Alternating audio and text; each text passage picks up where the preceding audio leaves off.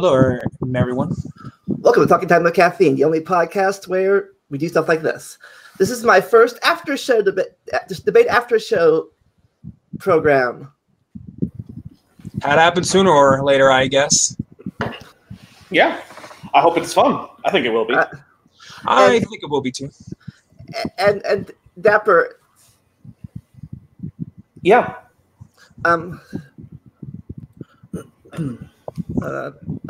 Yes. I'm getting an echo right here. There. You're getting an echo from me? No, echo from myself. Oh, okay. My YouTube channel turned on automatically. And oh, right. So anyways, you don't think it's my fan at all? I can't hear your fan. Anyways, okay. I was saying, Eric's been on my channel before, but Dapper Dino is a new guest before we talk. So introduce yourself, new guest. So I'm the Dapper Dino. I run a YouTube channel by the same name. My content is mostly counter creationism, especially young Earth creationism. I go into a lot of stuff like paleontology. There's geology. There's astronomy in there. There's some sprinkling of physics in there. I would say that the area I'm strongest on is probably Mesozoic ornithodyrans is probably my strongest area, followed by sort of a pretty good internal cladistics map that I still double check every once in a while. But yeah, those are probably my strong areas. So if you like that kind of stuff, check out my channel. There's links somewhere probably. So was this your first moderation, being a moderator? Yes, it was. Actually, not just on air, but ever. Guess that happened sooner or later. Yeah, exactly. And it was. I had a lot of fun. When it was over, I was a little tired. I can understand why. Yep. And I think both debaters did a pretty good job of not talking over. I got a little bit less well-behaved during the Q&A, but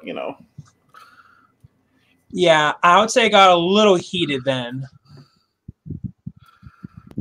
And and what's funny, originally who I asked to be the moderator was actually Michael, but then Michael said that he didn't really know what to do, as the moderator, and then my friend Michael's very, very passionate about his projects, and so then after that I thought that, hey, maybe a way to bring exposure to his projects is if I bring him on, to do the debate with me.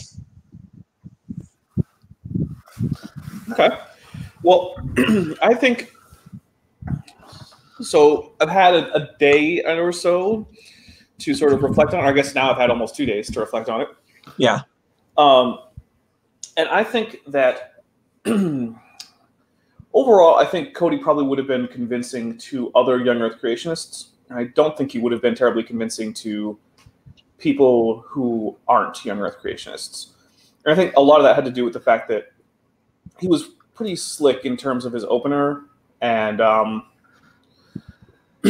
feel like he did a little bit more prep work in terms of coming up with how he was going to say what he was going to say. Not necessarily the research part, but just the sort of writing out a script. From what I rewatched it this morning, part of it at least, but from what I remember of it, is that he didn't really get any evidence of the actual thing. He just said all he did really was make talk about how the Bible is the authority. Yeah, and he tried to use dragon legends as evidence for some reason. Yeah, and the thing about biblical authority, that even was something that I pointed out to him, and like that, it's not an issue on biblical authority, it's an issue on interpreting scripture. And I even point out to him like that flat earthers, dinosaur deniers, they all will say the same thing, like you're undermining biblical authority. Oh yeah, and Cody left a comment saying, I wish I could join. Like this just popped up. Well, I'd say give him the link. I'm perfectly happy to have him in. And Joseph Grant said, too bad. Dapper Dino's great. Well, thank you. Too bad for what? I'm not sure actually what the too bad part is. Yeah, I'm not sure either. But I will say, I think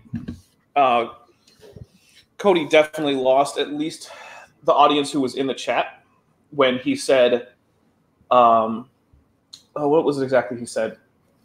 I think it was when I believe it was when the question of, because I was trying to get it back on topic because we were going on to Adam and Eve and things, and the chat was saying, hey, we need to get this back on topic. And so I tried to push it towards what evidence would you present that doesn't depend on the Bible? Mm-hmm. And the answer was none. I think he lost anyone who didn't already agree with him at that point.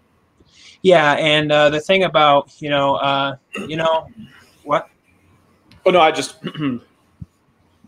Oh, sorry. And so, like I said during the debate, it's not like that I am, it's not like that I'm anti-young Earth creationist or anything. I have friends who are young Earth creationists, and that's fine. We agree to disagree. It's just the issue that I have is when, young Earth creationists will then say, oh, well, it's either you interpret it my way or the highway. And what I was trying to point out to him is like that's actually causing a lot of Christians to leave the faith. It's because when they go off to college and learn about evolution and then they feel like that, oh, well, I have to choose either the science or my faith. And when I talked with Mary Schwartz on the phone a year ago, she actually told me like that a lot of her students will come into her office, bawling their eyes out, feeling like that they have to give up their faith. And I've had a lot of Christian parents come up to me telling me like that they're horrified of taking their kids to the Museum of the Rockies because of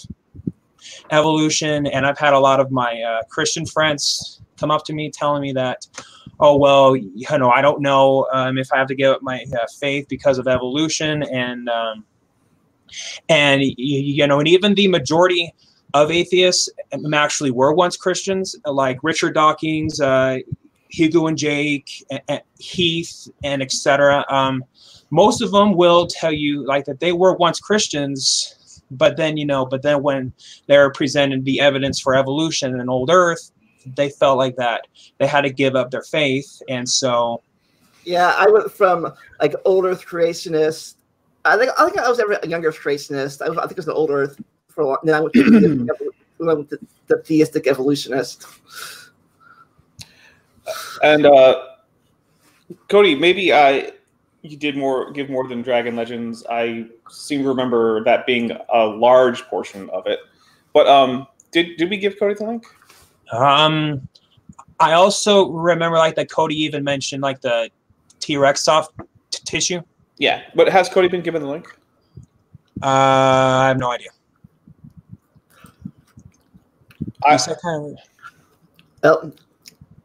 He said, kind of wish I could join. I assume I won't be sent a link. I would like for him to be sent a link. I'm not sure how to do that on my end. I'm not sure either. You just copy and paste the link and send it to him. Like I have no way to contact him. You sent us in Discord. All right. Yeah. Eric, I assume you have the his Cody's contact info, right? Because I don't. I do have his email. All right. Could you email him that link? Yeah. Hold on. Okay. Let me. Because Cody, I would very much prefer that you have a link sent to you. Okay. That would be my strong preference. Okay. Let me. Okay. Although, So, anyways, what? Sorry, I was going to say I have to admit that one of the areas where I sort of broke the whole moderator role thing is I have a bit of a pet peeve, which is when people try to use their understanding of the quote original language of a text when it's a language they don't speak. So, yeah. Like when someone starts going on about the ways that you can use the word yom in Hebrew, or what the Greek word that's in most Bibles translated as faith actually means in Greek, and they don't actually speak Hebrew or Greek. And so that's where I lost a little bit of my complete neutrality there, because it's just one of those things that gets me, because I see a lot of people do it, and it's just it leads to people making bad arguments without knowing it because they think they know more than they do about the language. Yeah, and the thing about the Hebrew word yom, and I mean, you know, there are some times in the Bible when it does mean a 24-hour day, but there's also times when it can mean a lot of things. It can mean ago, always, and etc. And so, and then, I mean, even though they, you know, I can't speak. The closest I come to knowing much about the Hebrew word yom is that I know most of the uses for the Arabic cognate in Arabic. That's about as much as I get. And so, We're fast before Cody gets on here. Eric, was there any part of the debate you thought you did bad in? Like any part you could do over again? Because it got off topic with Adam and Eve, I kind of felt like I should have done a little bit more research on that. But at the same time, though, afterwards, I did do the research, and you know, and it actually did back up like my claim. It actually says in 1 Corinthians, and like that model of man like will be like the dust and like to represent human mortality, and man, it also backs up, you know, like my whole claim about how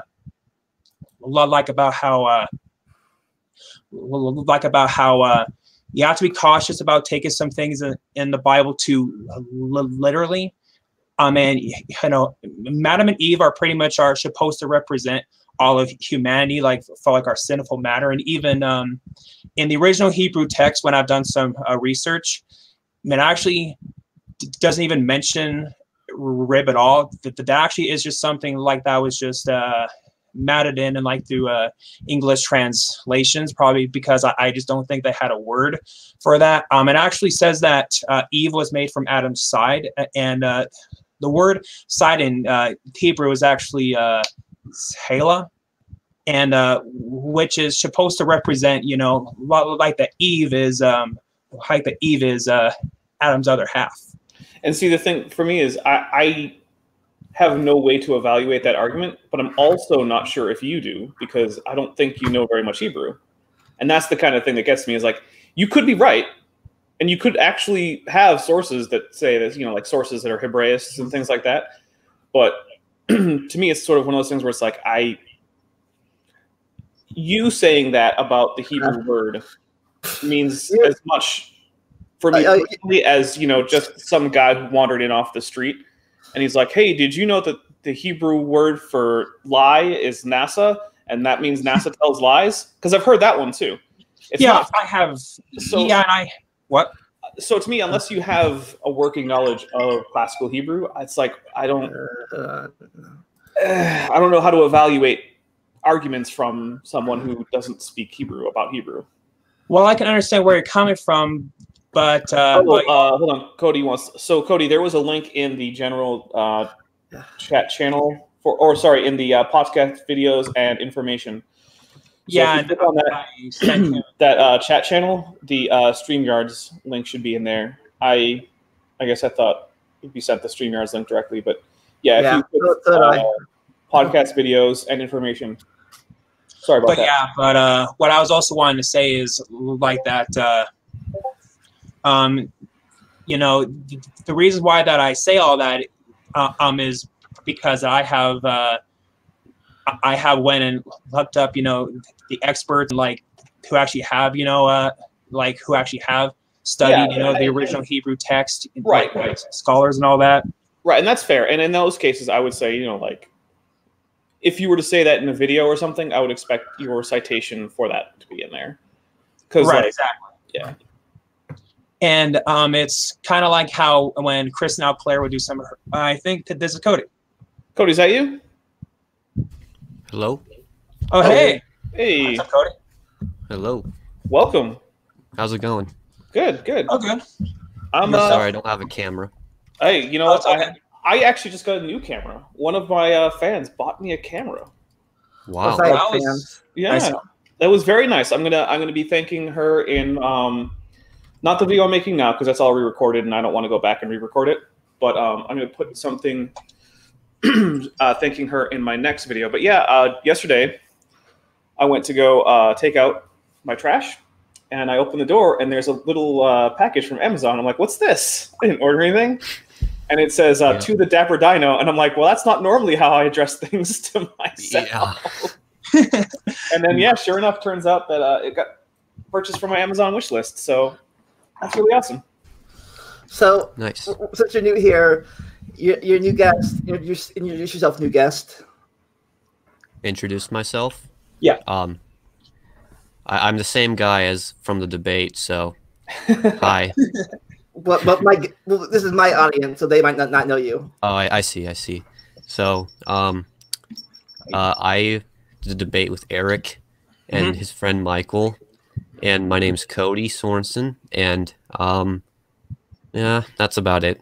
I don't know what to say. Well, you also have a ministry called Spirit-Filled Apologetics, or is it a channel? Yeah, that's well, the YouTube channel is Cody Sorenson, but okay, yeah.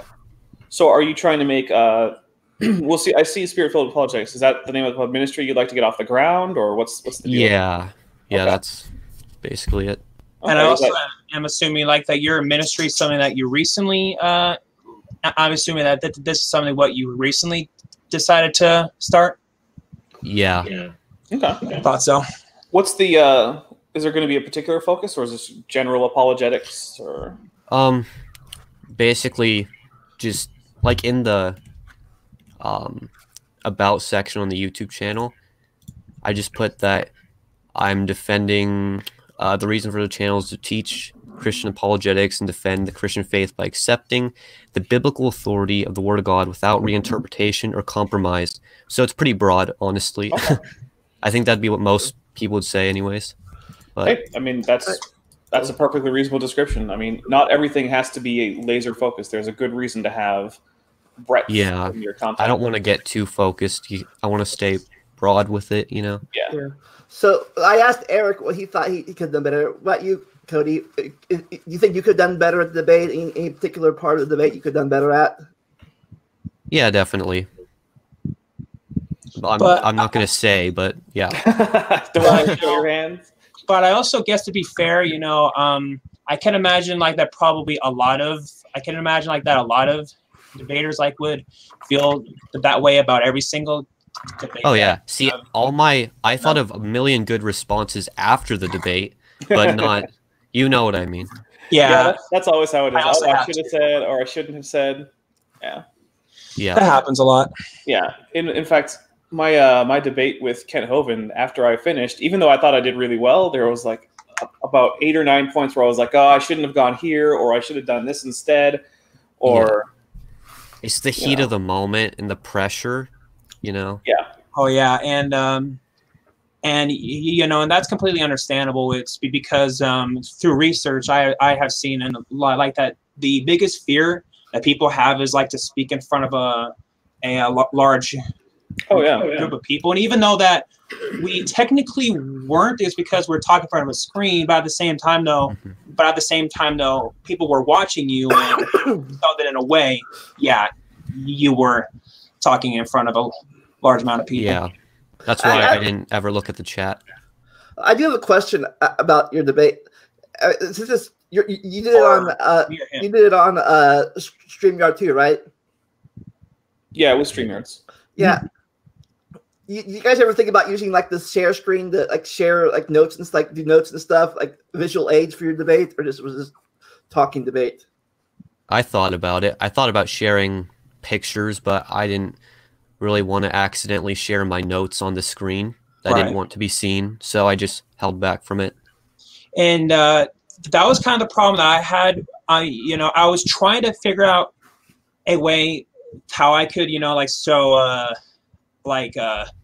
slideshows, while when being live. I was trying to figure that out, but I just couldn't figure it out. And then that was why I felt like I had to resort to, putting on pictures on my computer.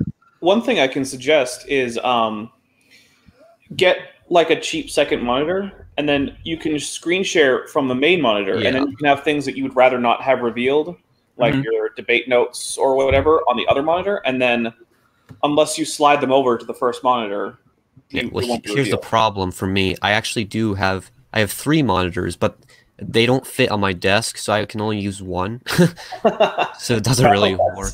That could be a problem. Well, in that case, it's time for a bigger desk. Yeah, it is. So, but yeah, that's a problem. I can see that. Excuse me.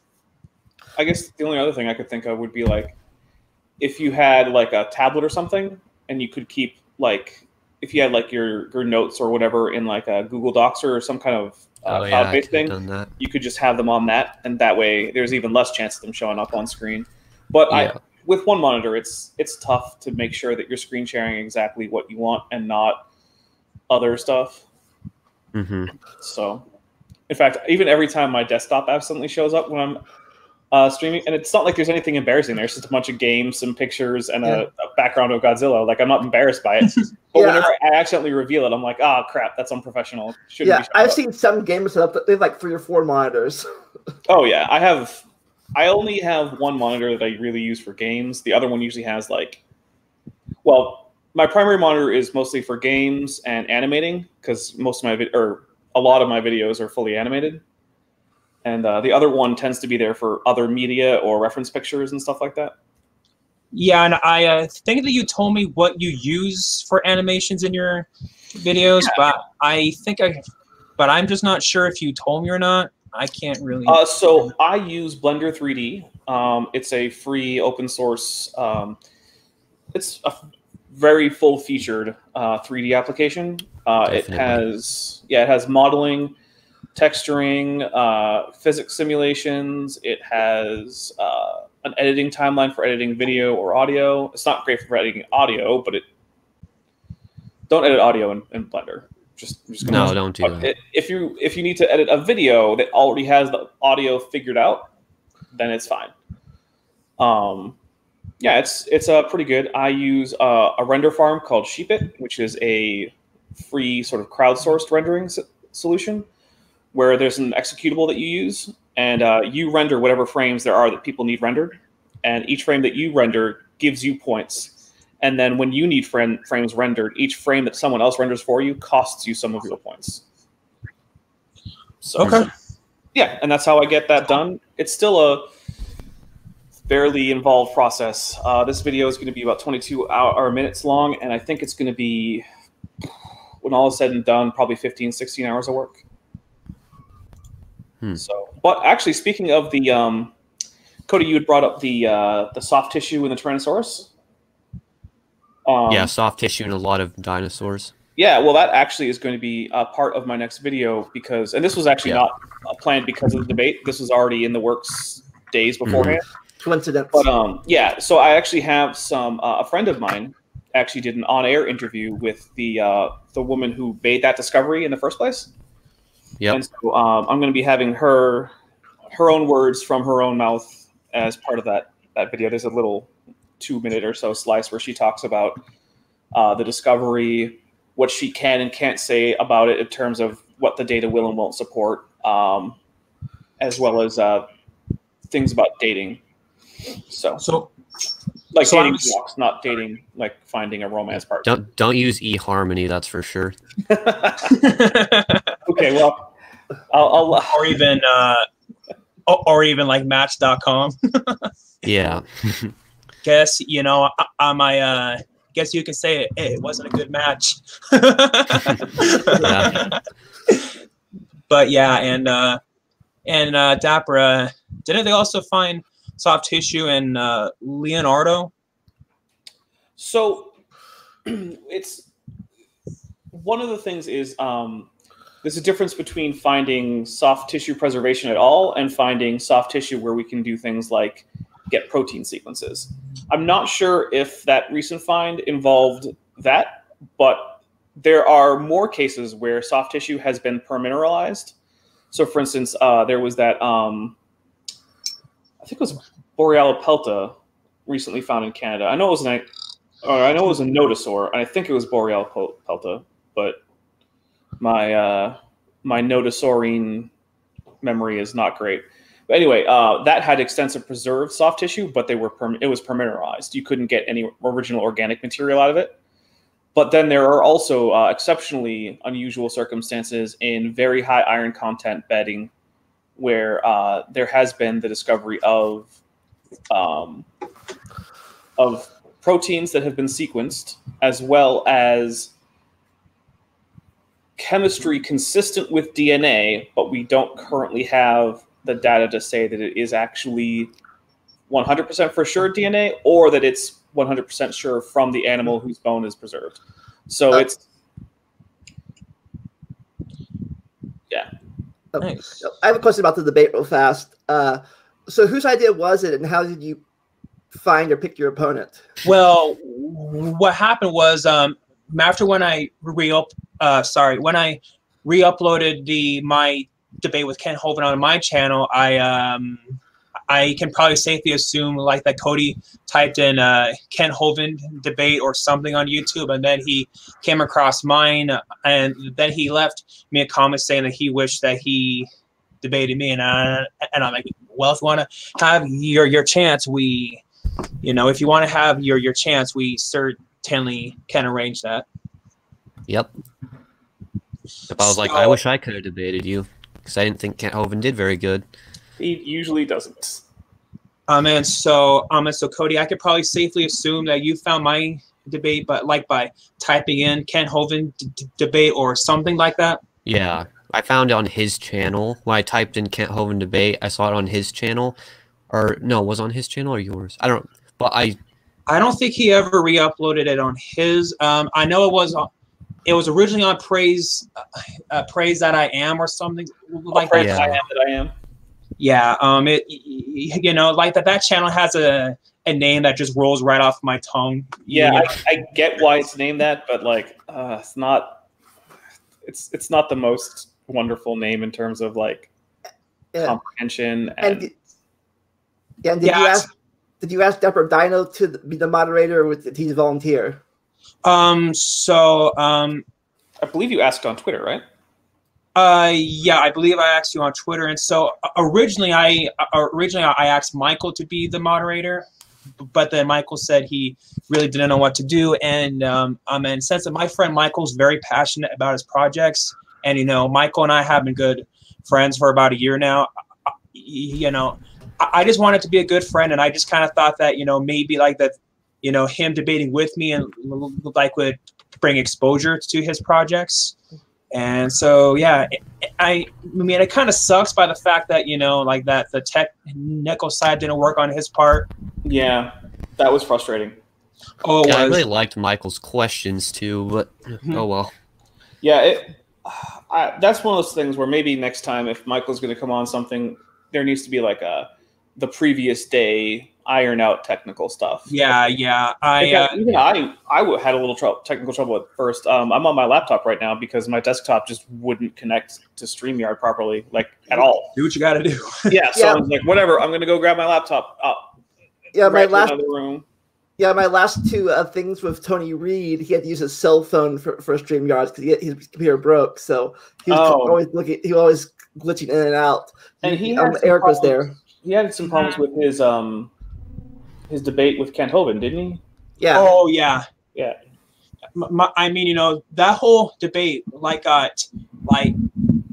guess pretty much delayed, I guess you could put it, or put off or whatever, like for half an hour, more at least around there, because of all the technical, problems. And and Joseph Grants, from my understanding, and it's been a while since I looked at the paper on this, that the proteins that were found in the T-Rex femur were collagens, and they were sequenced. Now, one thing is protein sequences aren't as useful as DNA sequences because multiple codons will code for the same amino acid, and so you cannot get a one-to-one DNA sequence from a protein sequence, even though you can always get the protein sequence from the DNA sequence, sort of a one-way thing.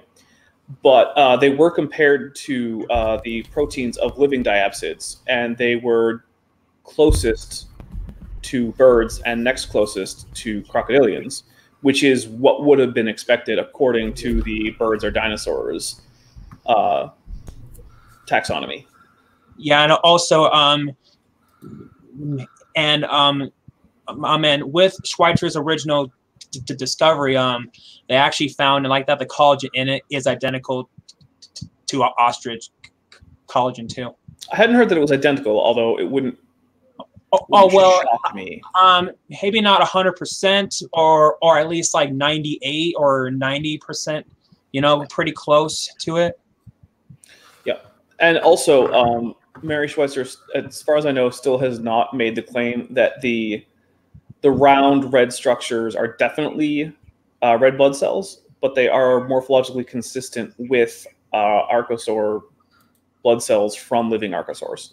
Yeah, and correct me if I'm wrong. From my understanding,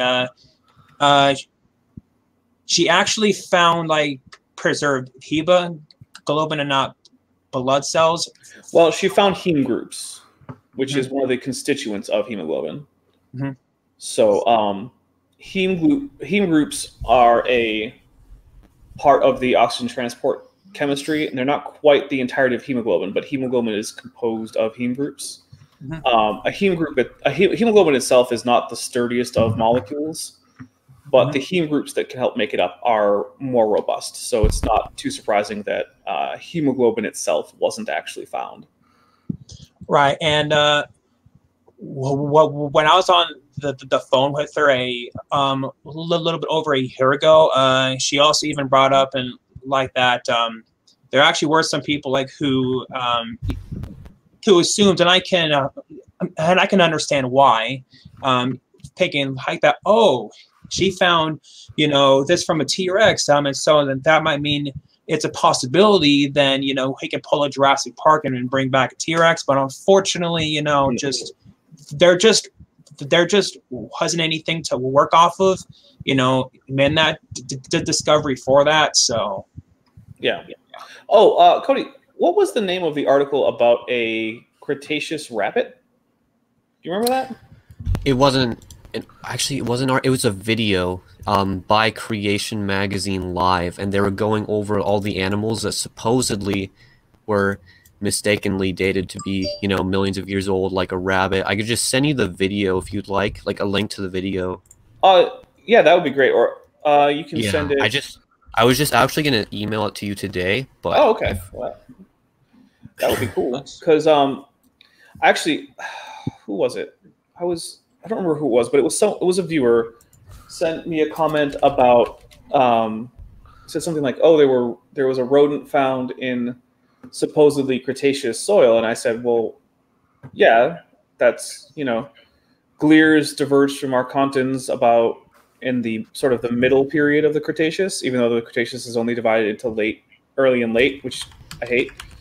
But and then rodents diverged from Gliers towards the end of the Cretaceous, so that's pretty much when I would expect you to start seeing rodents in the fossil record, based on both the fossils as well as molecular studies. So I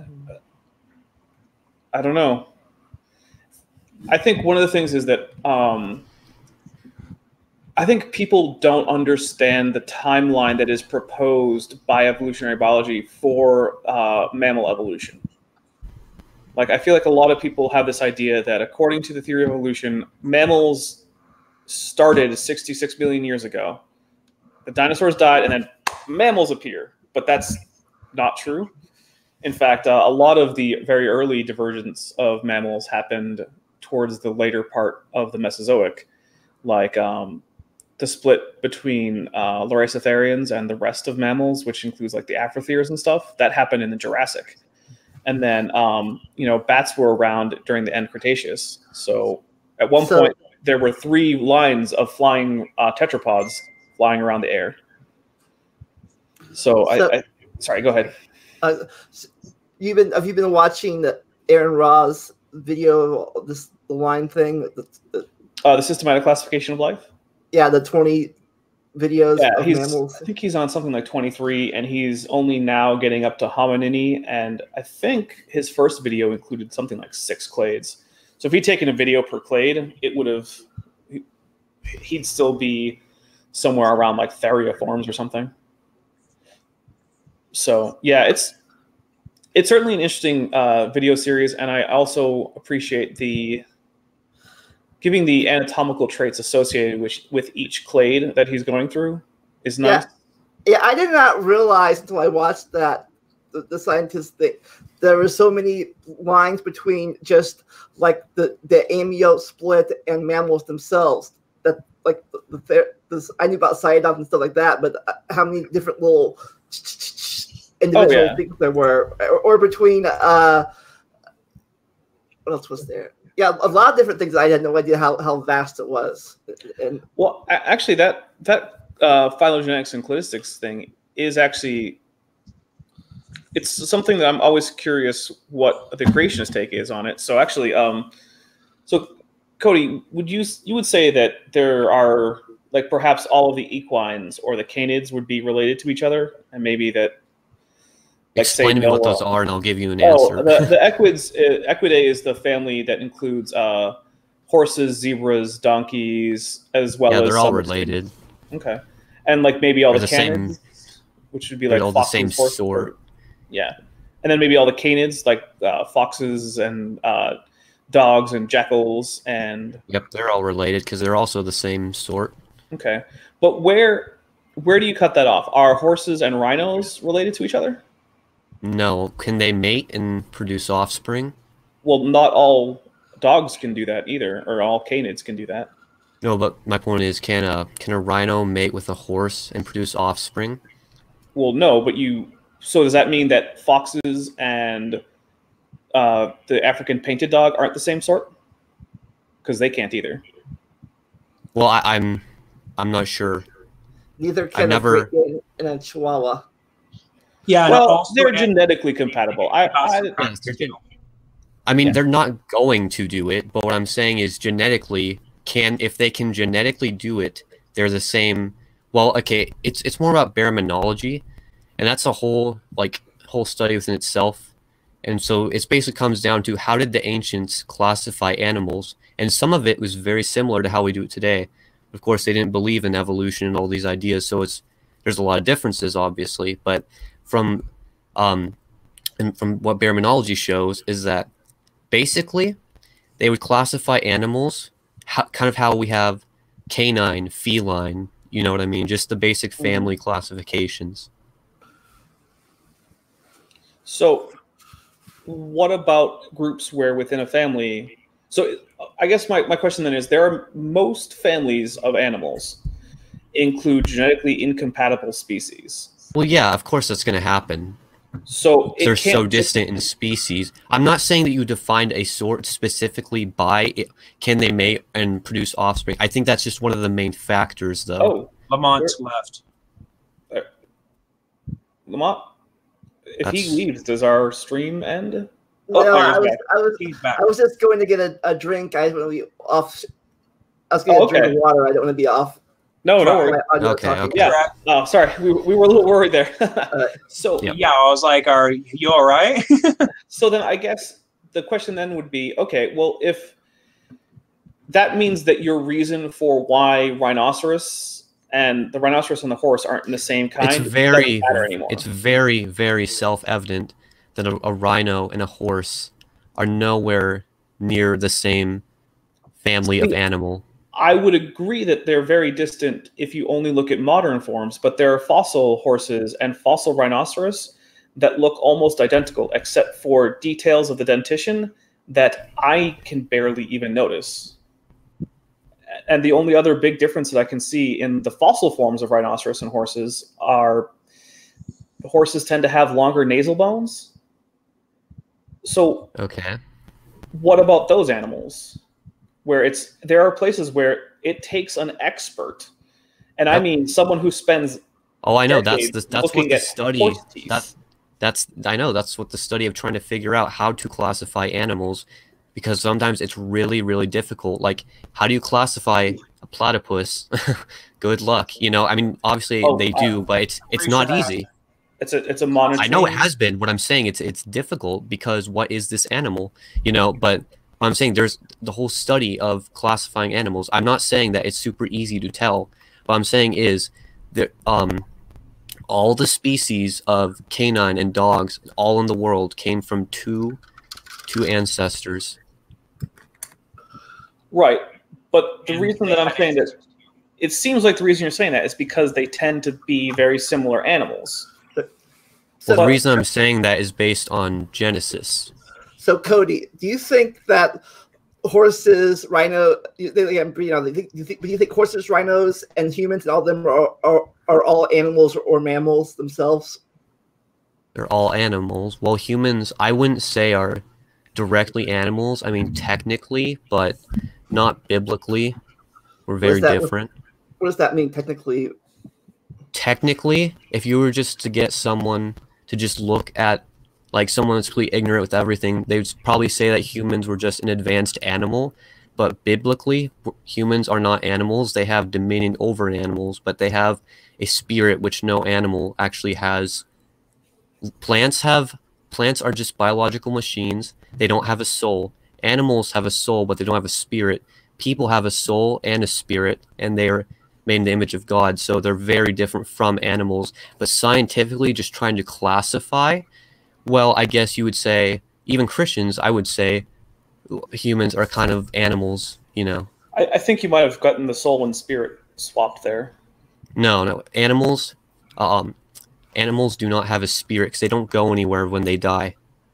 A spirit is where you go, is what is you that goes to the afterlife. I thought that was the soul that went to the afterlife. No. A lot of people don't understand the difference between a soul and a spirit, and they're not the same thing either.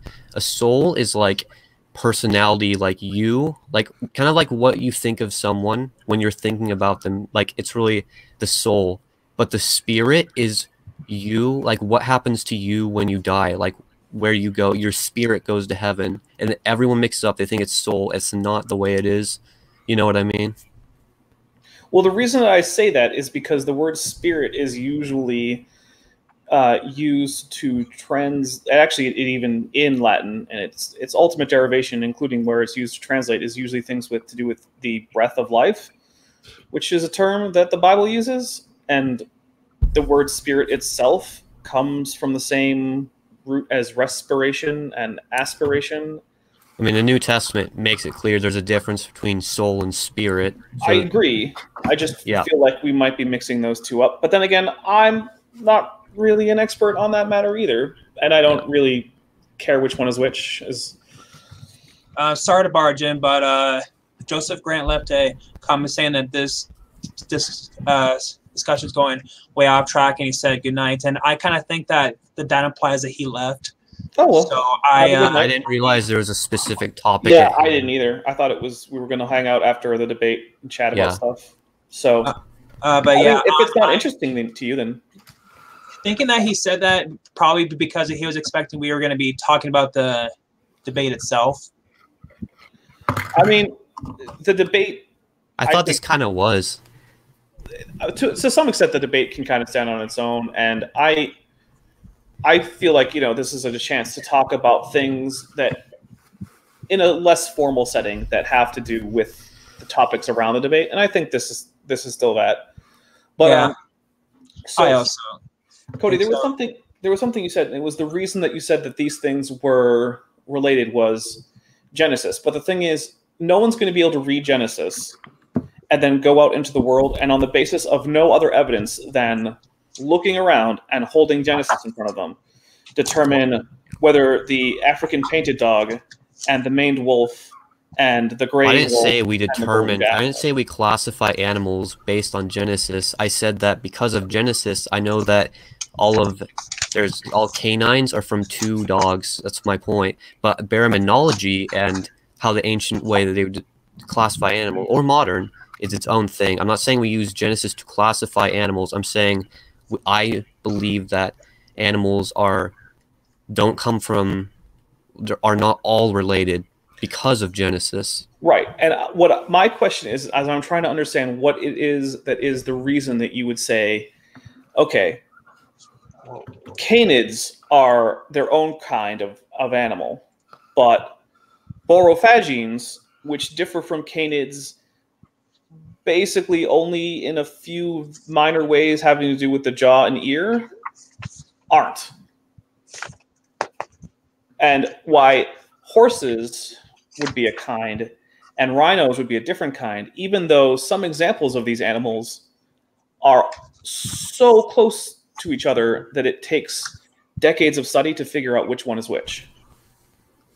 And so Yep. I don't understand what the reasoning is behind where you pick that line.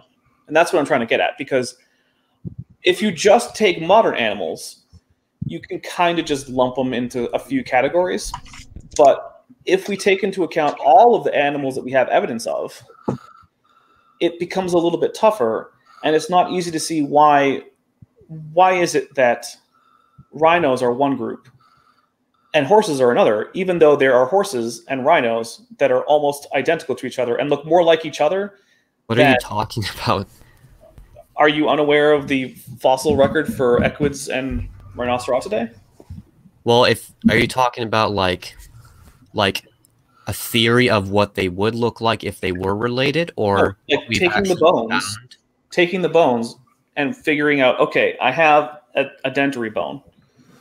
I know it's the dentary bone of a parasodactyl, but I don't know if it's the dentary bone of a rhino or a horse. They're both the same size. They both have molars used for grinding plants. And the only way I can distinguish them, and this is a real world problem that happens in actual paleontology, is that you have to go in and do things like carefully measure the molar cusps and count up the cusps very carefully and sort through them, because in the smaller, and I know you would dispute the dating, but according to the mainstream dating methods, earliest horses and rhinos, their fossils are essentially identical. The only differences are in the teeth and the nasal bone. They're both three-hoofed ungulates that carry the majority of the weight on the middle hoof, which is, I think it's digit 3, but I would have to double check. They both are about the size of a large house cat or a small dog. Well, a little bigger than that, but still. I mean, they both have the same everything. The only distinguishing feature is slight differences in the shape of the molars. And so I don't know why it is that we can say, oh, this group clearly couldn't be the same group because they're so different now.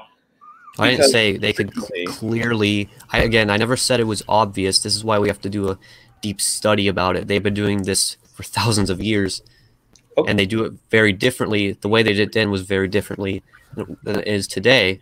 I mean, do you ever think maybe that what you're describing in the fossils, if it exists, I'm not even sure. Not saying you're lying. I'm saying I think what you're saying is actually just theories of what could exist based on evolution. But what I'm saying is that maybe what you're describing in these fossils is actually a whole other kind within itself, and they're just they don't understand it because it's extinct, and maybe it was alive only thousands of years ago, but it went extinct and it died in a flood and it was deposited into fossils.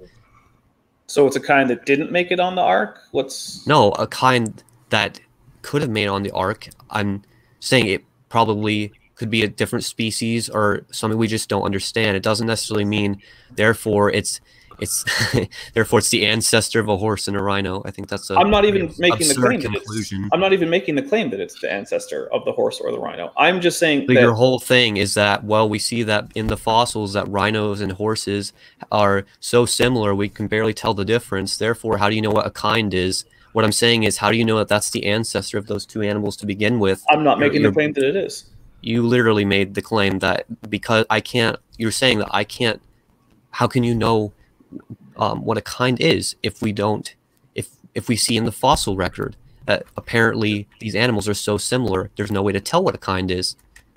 Well, my point is, if we're going to say that similar animals, because we've already said that just breeding isn't enough, because it's not enough.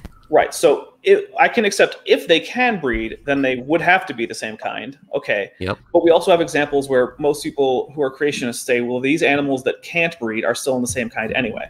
So that means that breeding can't be our determiner. It's not the determiner, but it's a big indicator. It really helps. Right. It does. But in cases where there's no breeding, you have to go with some kind of similarity. Yeah. So Cody, what's your opinion on this? On like similarity again? About the similarity of the DNA, how close some things are to each other. Well, that's pretty obvious. See, DNA, what DNA shows is that it shows when you see similarities in DNA, for some reason people make the assumption, well, then they're related. But no, the reason that there's similarities is because there would have to be similarities. That's how code works. And of course, code shows intelligent designer, in my opinion, but that's another topic. But so when you have similarities, for example, a chimpanzee and or ape and a human, well, of course, based on how they're built, they're going to have similar code or similar DNA. It would have to be that way, but it doesn't mean that they must be related. Therefore, it's not really. It's because same designer designed. Like, here's a really cliche, generic, overused example, but PowerPoint has code. Microsoft Word has code. They're coded by, in general, the same people, and they have very, very similar code. But it does not mean that, therefore, they're related to each other. They came from the same designers. So, Cody, I have a question. Have you ever heard of the protein Preston? Yeah, I'm not super educated on that stuff, but I've heard of this. So Preston is a protein that's used to facilitate echolocation in both bats and cetaceans. Well, Microchiroptera, since Megachiroptera has no. So I think you're going to say because they both have that, they must be related. No, I'm not. Okay. So if you do you know what a protein sequence is? It's basically just a protein is essentially a line of amino acids, and if you write them all down, that's the protein sequence, right?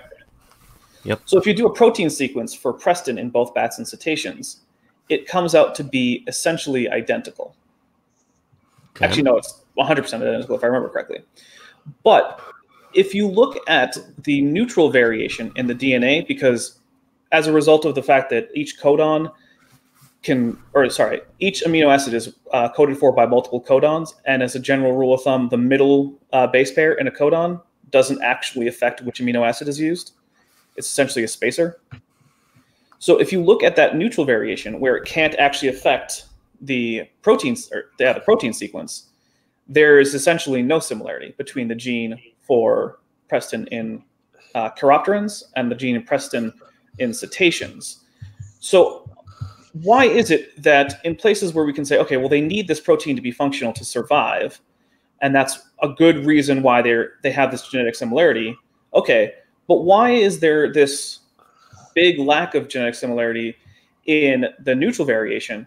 But on the other hand, there isn't that similar lack of variability in the neutral parts of the genetic code when you say just restrict it to, if you look at only chiropterans. If you look at all the chiropterans, they all have very similar neutral variation in that gene. And if you look at all the cetaceans, they also have very similar neutral variation for that gene. But when you look across, there's essentially no similarity.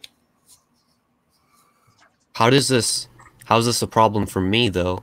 Well, because I would expect, if there's two options.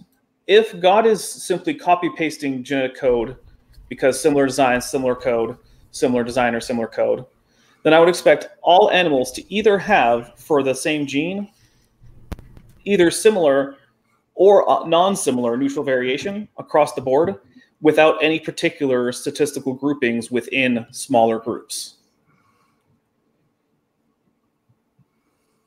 Okay. And so, and that's not what happens. The statistical distribution of neutral variation strongly contradicts the possibility of separate descent for neutral variation in genes. Because it's true, if you're looking at functional genes that are coding for proteins that various organisms need, there's a strong conservation bias to keep those things the same. It's why you can look at genes that are universal in vertebrates. And almost every vertebrate has a nearly identical copy of this gene because it's vital for life to continue. Mutations that are functional mutations to these genes are very detrimental, so they don't persist. I have a question for you then. Okay. So how does code evolve over time? Because code needs intelligence. Pretty simple, but I'd expect an answer. Well, so DNA is only a code by analogy. DNA is, in fact, a molecule. And it's a molecule that we know when it reproduces can change.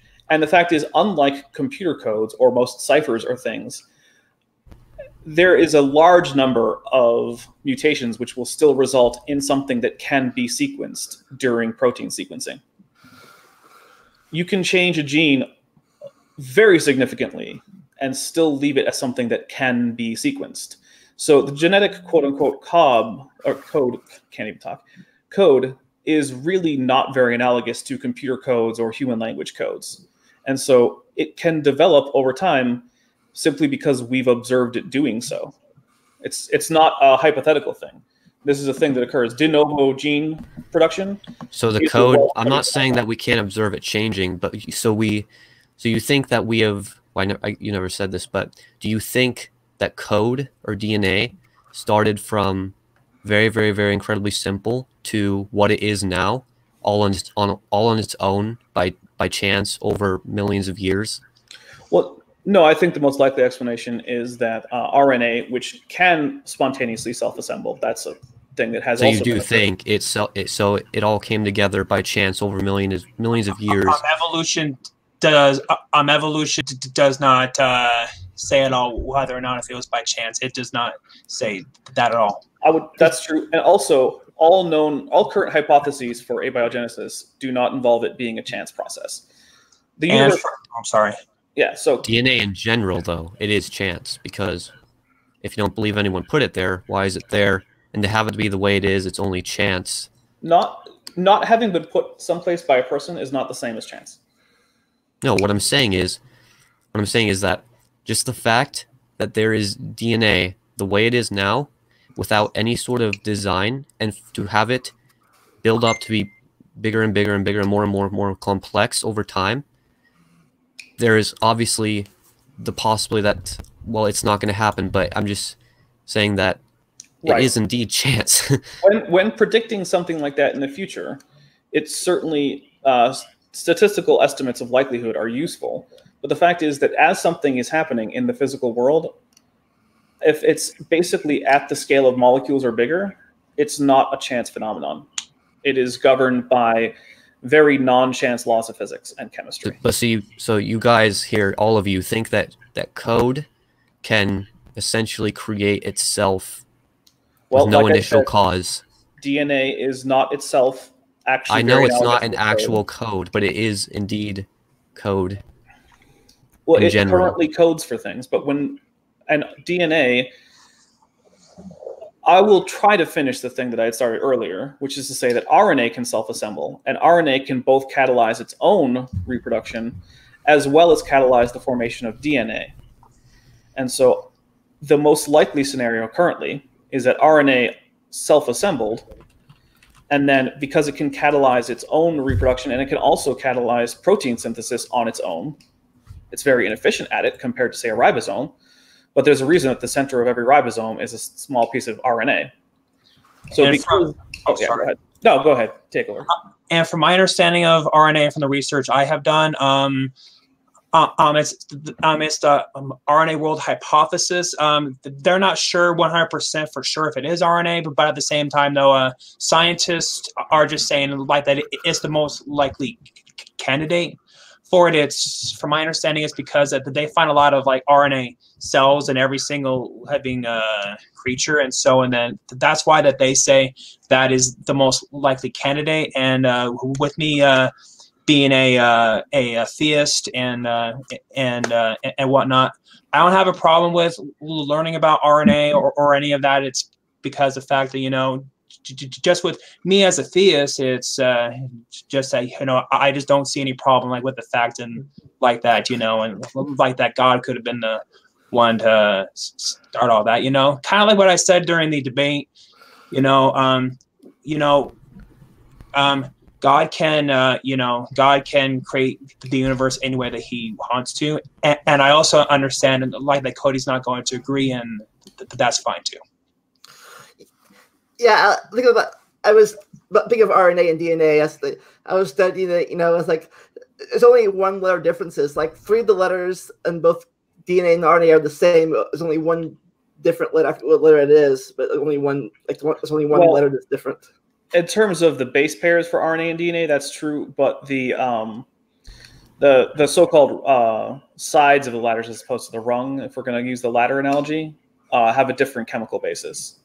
RNA is less stable than DNA, and it's generally the biggest difference is that it's less robust. But it also, unlike DNA, can catalyze its own replication as well as catalyze protein synthesis, which is why the RNA world hypothesis seems to be a pretty good hypothesis. Also, RNA can catalyze the formation of DNA, which is based on the code already there in the RNA.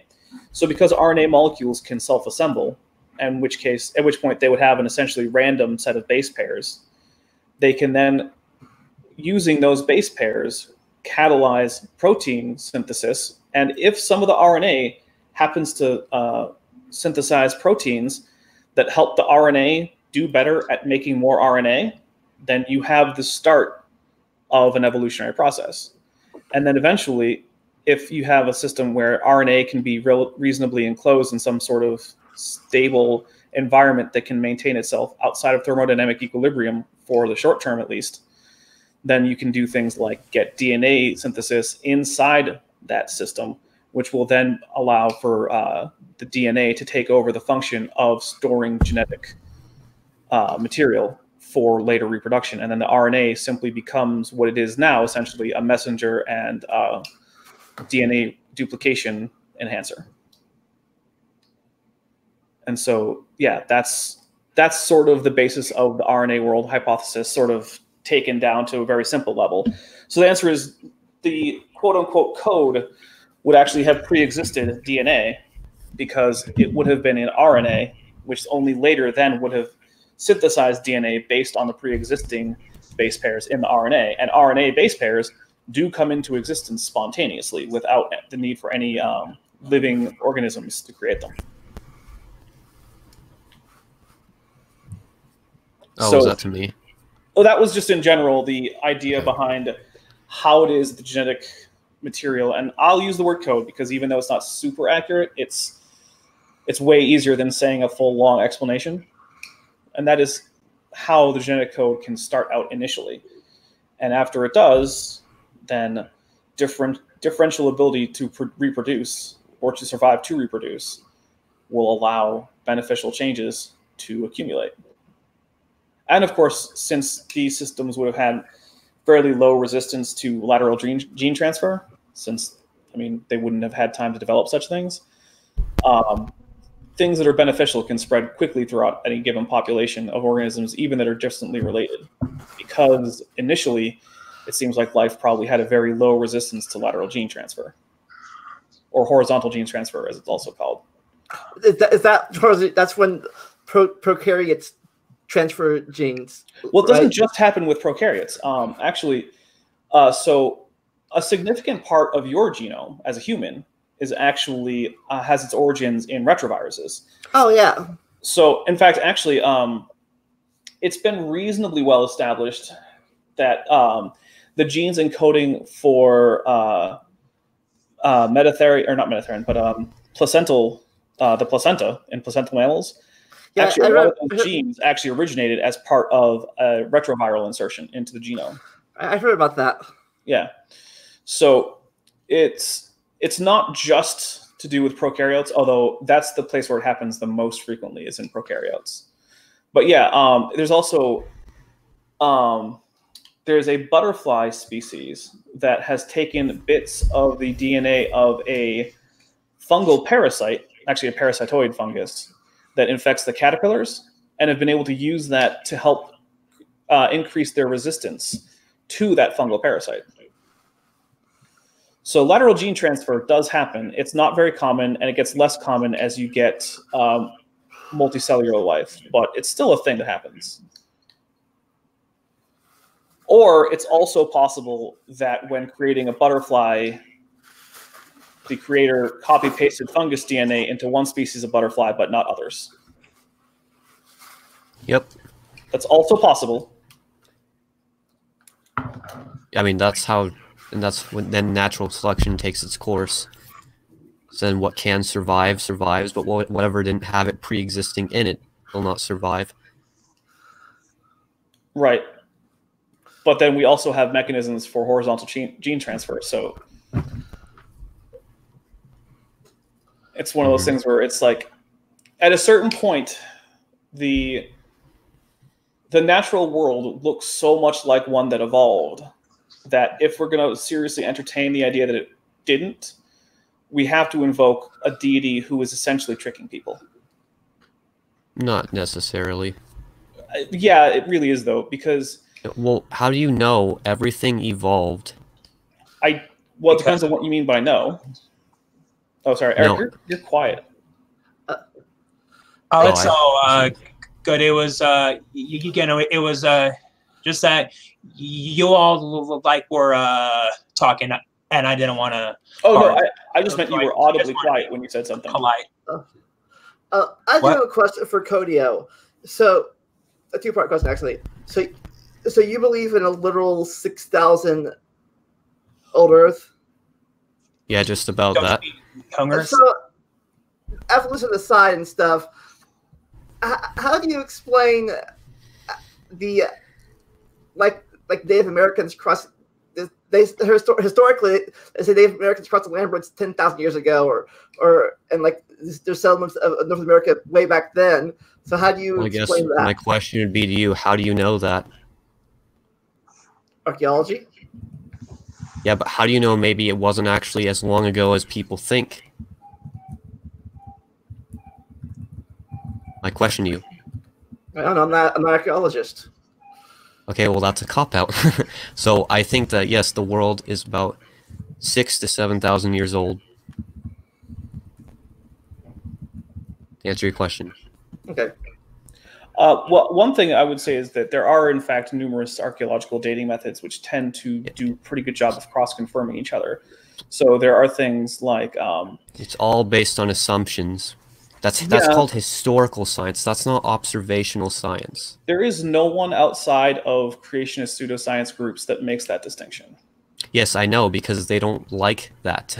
No, because there isn't a distinction. There is. There are really things you can observe, and there are things you cannot observe. Yes. You have to assume. And I can observe. They're assuming the date. No. Of yes, they are. They are absolutely, because they don't know if their dating methods are accurate. Yes, they do. Yes, they do. Okay, Eric. How do they know that these Native Americans were really there that long ago? Well, like I said during the debate, there are multiple different dating methods. You just have to use you just have to use the correct one, like for like a certain layer and whatnot. And so, say for an example, I'm going to say I weigh. For an example, I'm going to say that I weigh 200 pounds. Well, and then after that, I had experiment, weigh myself in all these different machines. And if I get the same result, like which intertwine with each other, they all say that I'm 200 pounds. I then can be confident in that. Yep, that's observable science. 10,000 years ago is not observable. That's historical. Yes, it is. You cannot observe 10,000 years ago. Like I said in the debate, get a laser beam and point it to the moon last Tuesday. You can't, because last Tuesday was last Tuesday. It's the past. We can only observe what we see now. And I know they say, oh, well, starlight, we're seeing into the past. Well, we're still seeing only one time period. It's not like we get to see, like T1, there's T1, T2. We're only seeing T1 in that case. But for most cases, what we're observing is T2. So still, you cannot look into the past. I know they don't like this. You're only making assumptions. And even if your assumptions are correct, you don't know if your assumptions are correct. They're only assumptions. There's a huge difference between what we observe and what we think is right. It's only based on theories. So you're right. There are only assumptions. And one of the biggest assumptions, there are assumptions. Is that is simply the assumption of science, that the laws of physics are not going to vary greatly across time. That is the only big assumption. And in fact, it's no longer just an assumption, because now we can observe various periods of time astronomically. No, you're only seeing one time. No, you're seeing many times. Because you're not seeing the present because you're looking into the past. But then again, you're not seeing what the past has done now in the future or in the present. Do you see how there's no way out of it? Yes. Okay. I'm going to try this again. Because astronomy looks at things of very different distances, each of which would have required the light to travel a different amount of time, by looking in different places, we can see structures in the universe from different times. And in every case, all of the observable laws of physics that we can get from that are temporally consistent. There is no I agree. time change there. That is the one assumption of science that we can't actually really provide much evidence for. But in fact, we actually now do have a whole bunch of evidence for it, even though it's still a fairly big assumption. But the thing is, if that assumption weren't true, science just wouldn't work. We wouldn't be able to develop technology. We wouldn't be able to develop what assumption wasn't true? The assumption that the rules of physics are essentially consistent. I never said they weren't. But that is what is required by creationism. No, it's not. Requires the laws of physics to have been broken repeatedly. In what place? Well, just the flood, for example. The flood? Yeah. How does that go against the laws of physics? I mean, it goes against the laws of hydrology, geology. There isn't actually enough water existing on Earth. Yeah, paleontology. It goes against. But give me that's way too broad. You're saying, oh, that's like saying, oh, it just goes against science. Tell me, how does it specifically? No, there. Okay, no. There hasn't been enough time in the past 4,000 years for the genetic diversity of all the various quote kinds that we still can't absolutely has been. There's been enough in 200 years for enough what we see in the canines. Absolutely. No. Yes, there absolutely has, and we're talking for about the morphological diversity. Yes, 4,000 years. There's absolutely enough time. No, not. There's enough time to get that amount of morphological diversity from organisms starting with a pair, but there isn't enough time to get the genetic diversity that's going with it, because most of the genetic diversity that exists in life doesn't show up as gross morphological features.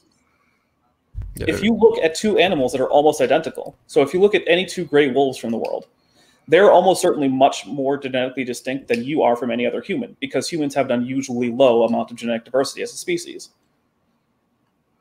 But we still have so much genetic diversity that current mutation rates couldn't possibly account for that much genetic diversity from essentially 6 reproducing pairs, half of which we're talking about 4,000 years.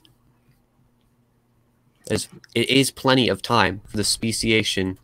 Is absolutely enough time. It's not any scientist will say, "Oh yeah, it is enough time." It's enough time for that number of species to occur. It is not enough time to accumulate the current number of alleles in all of the populations that we have extant. How do you know? Because mutation rates are well studied in numerous lines of organisms, and they do not lead you back. Because if we assume unclean animals, so we're only taking a pair, a male and a female, and we assume absolute complete heterozygosity for every allele, we're still only starting with 4 alleles per gene per group of organisms that are a so-called kind.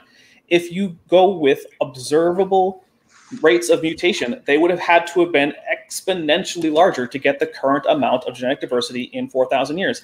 It simply doesn't follow the laws of science, because it requires that genetics have worked very differently in the past.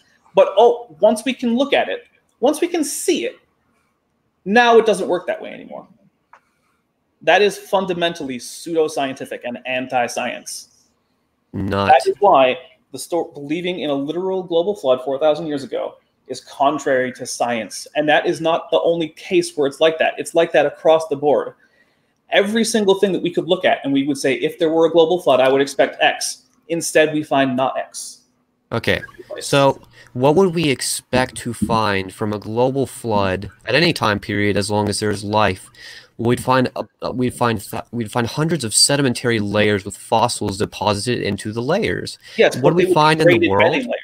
What do we find in the world? What do we find?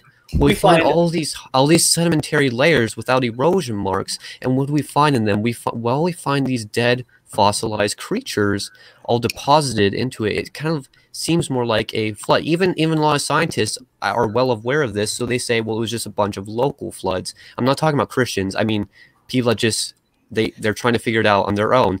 They think it was a bunch of local floods. As such, what do you know? How does a geologist look at a place and say this layer in the rock is the result of a flood? Because they see differences in layers, that it's sedimentary particles sorted. But specifically, why do they say this is a flood layer? Because it's obvious. It was obviously formed by water. Well, that's a large number of sediments. But the reason that geologists say that this particular layer is from a flood is because floods leave behind graded bedding. That's the only kind of strata that floods have ever been observed laying down. They don't lay down evaporites. They don't lay down aeolian sandstone. They don't lay down schist. They don't lay down shale. They don't lay down siltstone. They don't lay down limestone. They don't lay down any of these things. They only have ever been observed laying down graded bedding. And when we find graded bedding in the geological column, it's consistent with graded bedding formed by floods now. So if there had been a global flood, the obvious expectation and requirement, according to geology, is that there be a relatively consistent worldwide layer of graded bedding, or several layers, which represent a flood of global proportions. There is no such layer, and many of the layers that are fossil-bearing could not have formed in a flood or even underwater. Do you know what an evaporite is? It's things like salt mines. Salt doesn't just precipitate into thick layers underneath water. It's called an evaporite because it forms as water evaporates, leaving the non-volatile components of the solution behind. Okay, so what would be your of these fossil-bearing strata that are supposedly evidence for the flood? Okay, so what would be another one of your theories for the lack of erosion marks? First, there are erosion marks. It's simply not true that there are none. Second, the fact that I'd like to see that. Well, that's one of the problems. What does it look like to have an erosion mark? If you're looking at it from a cutaway of stone, which is what most people can see when they go to see strata in places like the Grand Canyon or similar places. Not that. That's like outside the layers. I mean, like within the layers, you see erosion like intersect. You know what I mean? I'm not talking about like just land erosion. I mean like within the strata layers, you can see that. We have ancient stream beds. That is erosion. No. I want to see where there are a bunch of layers that have individual erosion marks within the layers itself, proving that they're time periods and not formed by water. I mean, look at any Aeolian sandstone deposit. They all have ridge marks that are the result of wind erosion eroding away. Do you know? Layers of it. Okay, never mind. That's one of the actual ways that you can tell that a sandstone happens to be Aeolian sandstone is because it has characteristic cross-threading as a result of wind erosion. Again, it's all you. Never mind. I shouldn't say it, but like again, all these things, these are all still you're missing the bigger picture. Is it's all based on assumptions and assuming. No, it's not. It is absolutely. Every kind of rock that has been laid down, with the exception of very few igneous rocks from the very lowest layers, can be observed forming right now. It is not an assumption to say that the process that formed, and in many cases, we understand the physics of how these rocks are formed. No one ever saw these rocks forming. Yeah, and no one ever saw that car that is now in the ditch with the tire marks on the road actually drive into the ditch because now the driver is dead. But you know what? I still think it's a reasonable assumption based on how the laws of physics work and how cars crash, that car skidded off the road and crashed into the ditch. But all of your arguments are based on the uniformitarianism assumption. It's not. Again, it's all the uniformitarian assumption. Assuming that it's always happened without any sort of catastrophe. Well, like rocks forming, they're slowly, gradually forming over millions or hundreds of thousands of years. That is not what uniformitarian geology says. Uniformitarian geology. It absolutely is. No, it's not. Don't like that. What it says is that I would like to talk to Eric. I feel like you've been taking up most of, like you've been talking for like most of the time. I'd like to hear more from the other two people here. All right, and so what I was wanting to say earlier, but you and Dapper got a little bit busy, which is fine. Both of you are allowed, to have your time to talk. And so, the bottom line job of a scientist is to observe the physical world. And most scientists do not think about God. And I mean, true. There are some scientists who are atheists who are trying to destroy God, but yet it's also not like that. The whole entire scientific community is trying to do that. And so one of the key one of the most important aspects of science is that it needs to be repeatable. And if it's not repeatable, if it doesn't have any if it doesn't have any if it doesn't have any repeatable capabilities, well, then it's not science. You know, it kind of goes back to what I said about, You're the only evolutionist that's ever admitted this. I really thank you for this. Yeah, for sure. And I mean, yeah, it's one of the things that I do what I do. I mean, there are some atheist scientists, and I'm not saying that every single one of them are like this, but but there are some, and like who say that evolution disproves God, but it doesn't at all. I mean, none of the data says that. Man, if it makes you feel any better, I know that I may not convince you, but you also could even look into something called process structuralism, which actually was advocated by Simon Conway Morris, who is a Christian. He even debated with Richard Dawkins, and kind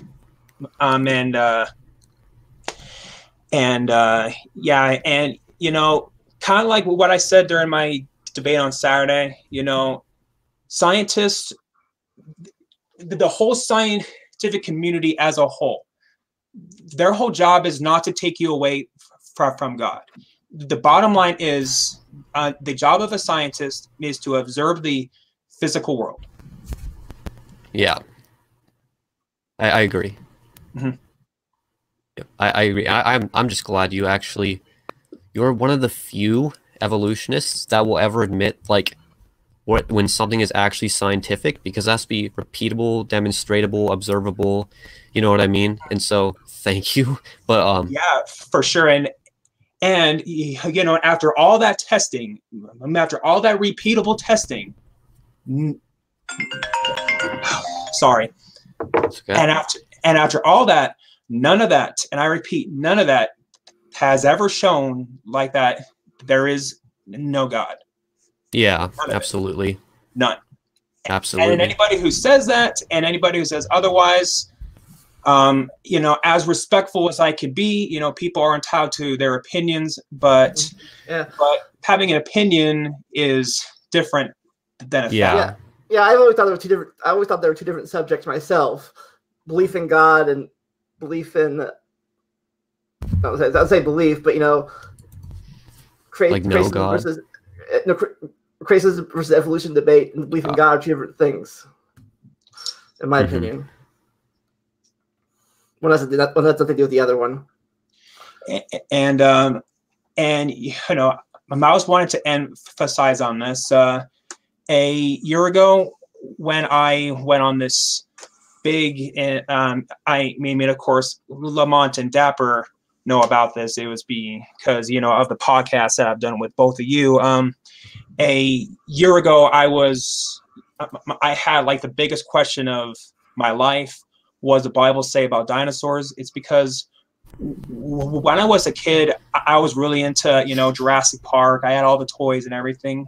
So who can say that was the planting of the seed for me? For me wanting to be interested in science and all that. And when I became a Christian in 2014, because of, I don't want to get too personal, but because of a very dark event like that haunts me to this very day. I guess you could say that just led me to the inevitable question: what does the Bible say about dinosaurs? And so, honestly, throughout the whole entire investigation, I honestly wanted it. I honestly wanted, I wanted it to honestly lead me to the conclusion. I thought that I should decide for myself, and honestly, and my thought, I should decide truth for myself. And, people can decide it for themselves. Like, say that there are disagreements about baptism in some religions. There are some where they say, like they shouldn't be baptized as a baby, while others don't, and that's fine. They can decide that for themselves. And, honestly, during the whole time, it wasn't like that I was trying to prove evolution is right or wrong. I just honestly just wanted to look into it myself and see for myself, okay, is it true or not? And obviously, you know, since you all know my stance on it now, I decided for myself, which I think is very, very important for people in their lives. Decide for yourself. But at the same time, though, I also do think that being open-minded, I also think that being open-minded can definitely be a good thing. Yeah. Like that, you know, say that, for example, say if I'm at the gym and if I'm doing something wrong, you know, say if I'm not doing my squats right, if I'm not in the right position. Well, and then say if a trainer comes in and shows me, hey, you're doing this wrong, and I just want to show you this. And of course, with being open-minded, you and then can learn from what you did was wrong. One of the ways how I see it is that failures always are biggest teachers in life. And I'm also not saying that, Cody, like that you have to believe in evolution either.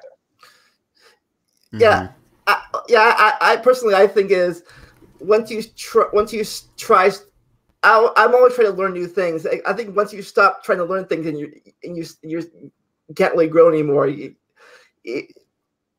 always gotta try to learn new things, even if not agree with it or not. Like keep on expanding your mind. Yeah. I have some just a question for Eric, just like about like interpreting Genesis specifically. How do you go about getting the creation account to kind of like describe evolution?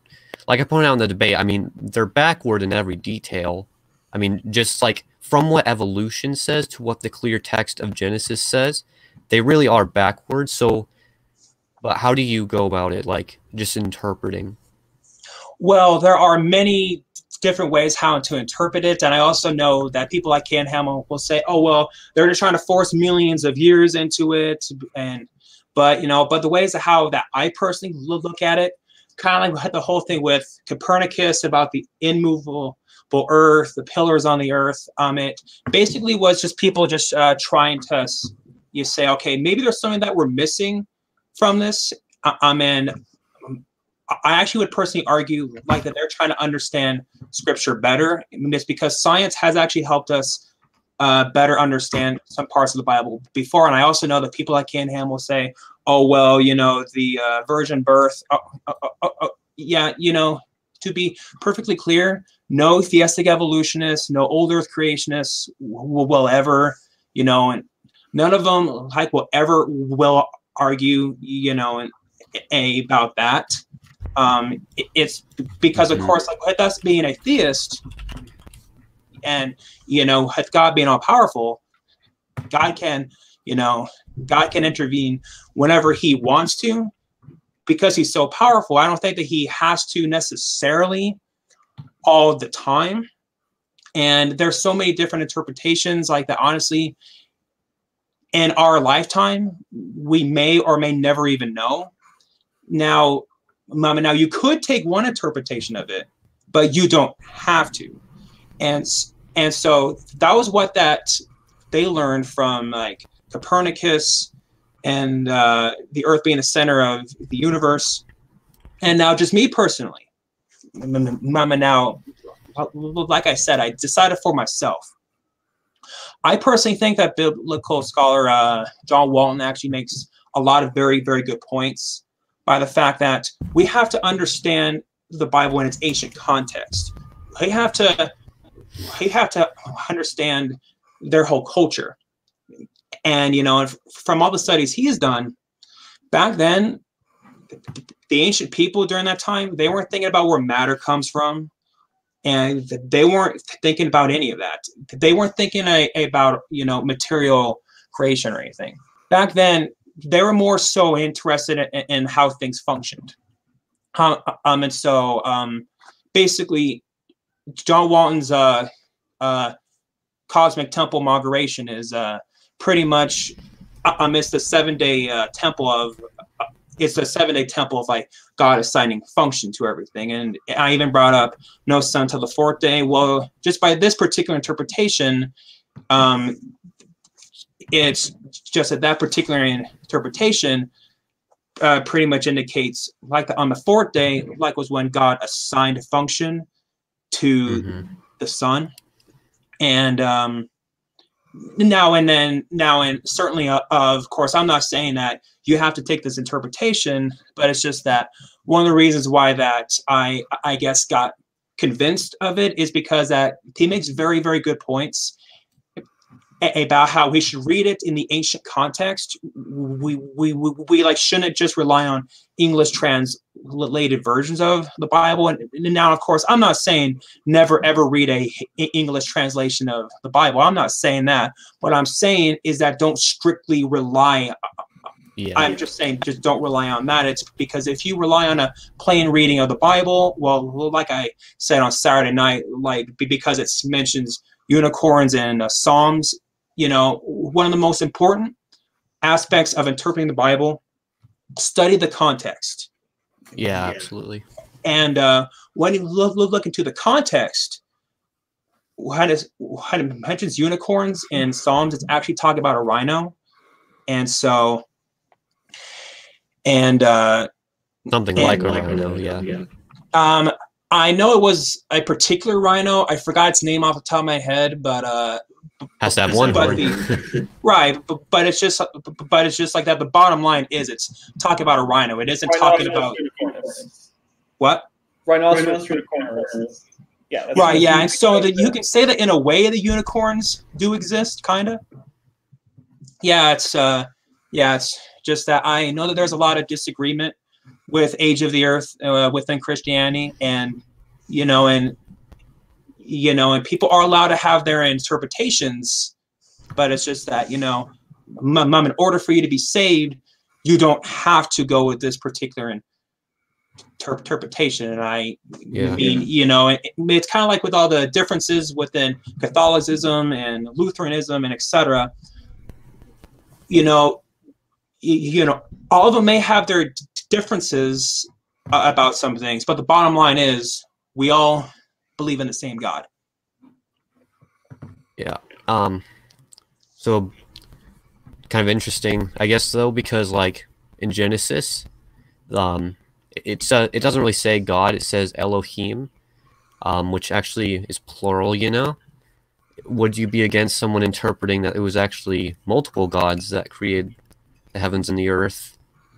Because, Well, I mean, the bottom line is, it's not really any of my business, like what other people's beliefs are. I would actually say it's probably not reasonable to interpret that as supporting. Well, I agree. Yeah. And my reason there is that if I'm remembering correctly, and it's been a while since I pulled up my Hebrew Old Testament, if I remember correctly, the verb forms used when Elohim is the subject are still singular. So while Elohim is morphologically plural, it does not seem to be grammatically plural from the standpoint of the text. Yeah, I've heard two different theories, hypotheses or theories about that.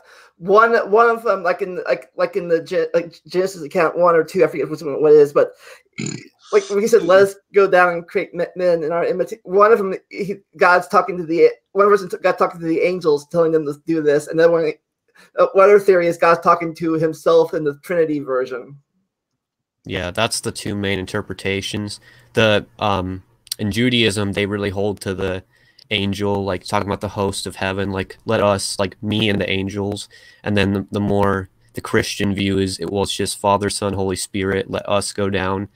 And then we see he stops referring to himself as us once the Holy Spirit is with Abraham, which is pretty good evidence, I would say. But this is I've never heard anyone say that. I'm just saying, I noticed like once God is with Abraham, he stops referring to himself as us, and so maybe it's because the Holy Spirit is with Abraham, and now they're kind of separate, so to speak. I mean, not separate, but you know what I mean. So now we'd stop saying us because us isn't really all together.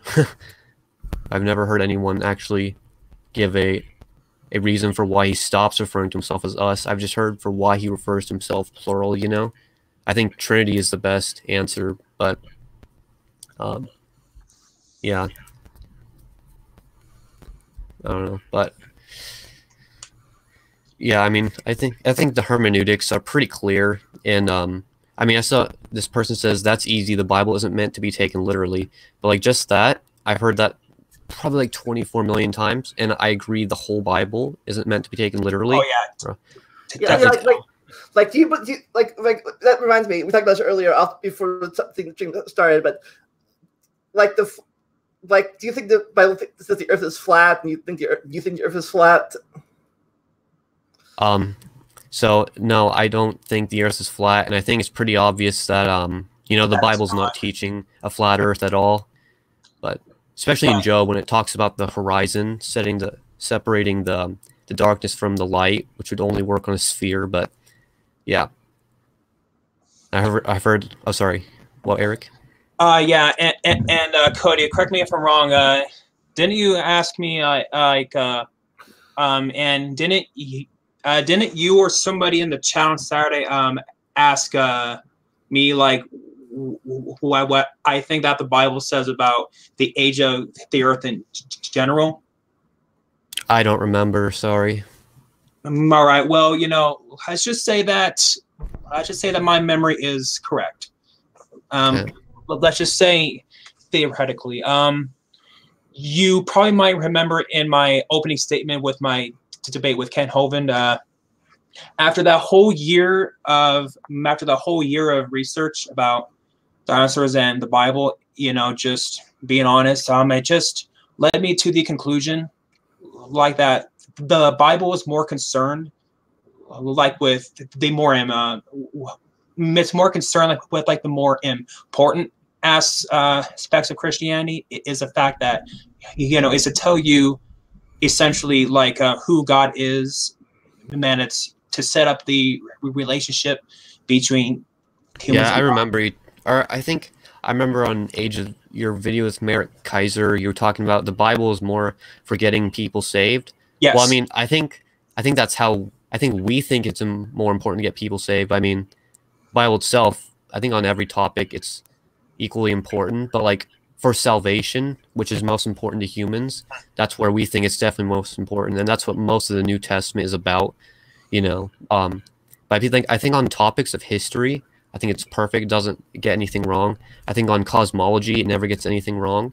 I know a lot of people say, well, has flat earth passages, but then they always point to like Psalms, and then right after, which is poetry, and then right after poetry where it talks about pillars of the earth and it talks about God having wings. It's like, well, no, this is poetry. It's you're not supposed to take it literally. This person says, so we just take the convenient parts literally, or, well, no, what I said was I don't take the whole Bible literally, because if I did, I would need to take an English class again. So I take the literal parts literally, and I take the poetic parts as poetry, and I take the prophetic parts as prophecy, and I take the just like the instruction parts, like, you know, like Proverbs, like wisdom, which is also poetry, but like stoning somebody for working Saturday, you don't take that literally either, probably. No, I do take the Old Testament law literally, but when you study Christian theology, as Jesus said, all those laws were fulfilled through him, and he gave us 2 commandments afterward. Now we only live by 2 laws: love God with all your heart and love your neighbor as yourself. So we don't actually do those Old Testament laws, but before the Messiah came and fulfilled those laws, then we would have done those, but those aren't for us today. So I do take them literally, as everyone did, but I don't actually do them because they're not for us. And I was want to chime in like about what you said about like the cosmology in the Bible, but yeah, what we have to understand is like that the ancient people's cosmology like has a heck of a lot different like than our cosmology now. Oh yeah. And so the thing about science, you know, a key characteristic about science is like that it's willingness to change when new evidence arrives. So and then what might have been accepted as the scientific consensus back then is of course different now, and it also will be different in the future. You know, there are some things that we accept now that may not be true, but at the same time though, you know, just because I say that, it also has an automatic mean that stuff we accept now is not true. Like, of course, gravity has been something that's been accepted for the longest time, and it's pretty much 99.9% impossible that gravity is ever going to be disproven. And so it kind of goes back to what I said. You have to hook into it the way how they viewed it. I don't actually think so when it comes to biblical cosmology. So I agree that I think the authors of the Bible, like Job, probably thought we lived on a flat disk, even though a flat disk with a dome, that cosmology. But even though I was actually watching an interesting episode of like a Christian apologist talking about like the firmament and stuff, and he was actually saying how there's actually a little evidence that the ancient Babylonians and people in the Mediterranean area actually believe in a flat Earth. But even if they did, I'll gladly accept it. Like I'm perfectly fine if the psalmists believe that Earth is flat. Here's where I differ with a lot of apologists. I don't think what the Bible itself is describing is a flat Earth dome cosmology. I think it's describing accurate, and so far it's been accurate. But I think the authors themselves probably thought they were writing down, under the inspiration of the Holy Spirit, probably thought they were writing down like flat Earth cosmology. But it's obvious that it couldn't be flat Earth. It would contradict itself. But so I don't like. There's what's his name? Michael Heiser, is that his name? Yeah. Well, Michael Heiser. He thinks that the Bible really did write down just erroneous cosmology, even though not in Job, that's for sure. But so he says just accept the erroneous cosmology, but then the rest of the Bible isn't erroneous. Well, if that's true, then like the Bible is wrong just within day 2 of creation. So I mean, when it talks about the firmament, right? So I mean, no, I definitely don't. I don't think that at all. I think it's entirely accurate, even if it goes against what modern scientific community says. I think that, I mean, like all the science in the 1700s, by the 1800s, it was all like 90% of it wasn't even accepted. It was disproven. I mean, cosmologies come and cosmologies go. It's not like you just accept one thing. Oh, the Bible's wrong. Because the Bible is really good at correcting people in science and history and theology. You know what I mean? I mean, you're Christians. You already know that. But I mean, that's why in my debate, I'm always saying make the Bible the standard. And for someone that doesn't do that, it's going to sound like circularity about, make the Bible the standard, because science comes, science goes, but not the Bible. I actually have a little question about that. If it turns out that you're wrong about your interpretation of the Bible, and it's an interpretation that's I would say that in many cases there are interpretations of the Bible where there's more than one interpretation that conflict with each other, but that don't necessarily conflict with the text. If you were in a situation like that, and your standard weren't judging it based on reality, then how would you ever know if you were wrong about the Bible in a situation where more than one interpretation could be viable? Man, I just want to chime in on that. It kind of goes what I said during my opening with Ken Hovind a little bit. I was saying that, like that it's a false dichotomy about the age of the earth. And it's kind of like when people in the 1980s, I forget their names, but yet, it has happened. And if you're curious, you can do the research yourself. People said that, I believe 1984, saying that, oh, well, Jesus does not return in 1984. Well, then Christianity is not true. But, but the thing is, what a Christianity depends on the absolute most, and I'm sure that Cody will agree, whether or not if Jesus really did rise from the dead. Christianity holds by that weedy beady string. If Jesus did not rise from the dead, that's definitely the main thing.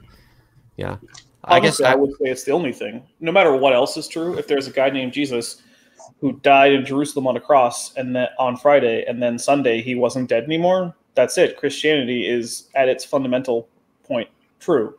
If it's not, then no matter how true anything else in the Bible might be, then it's Christianity at its core isn't true.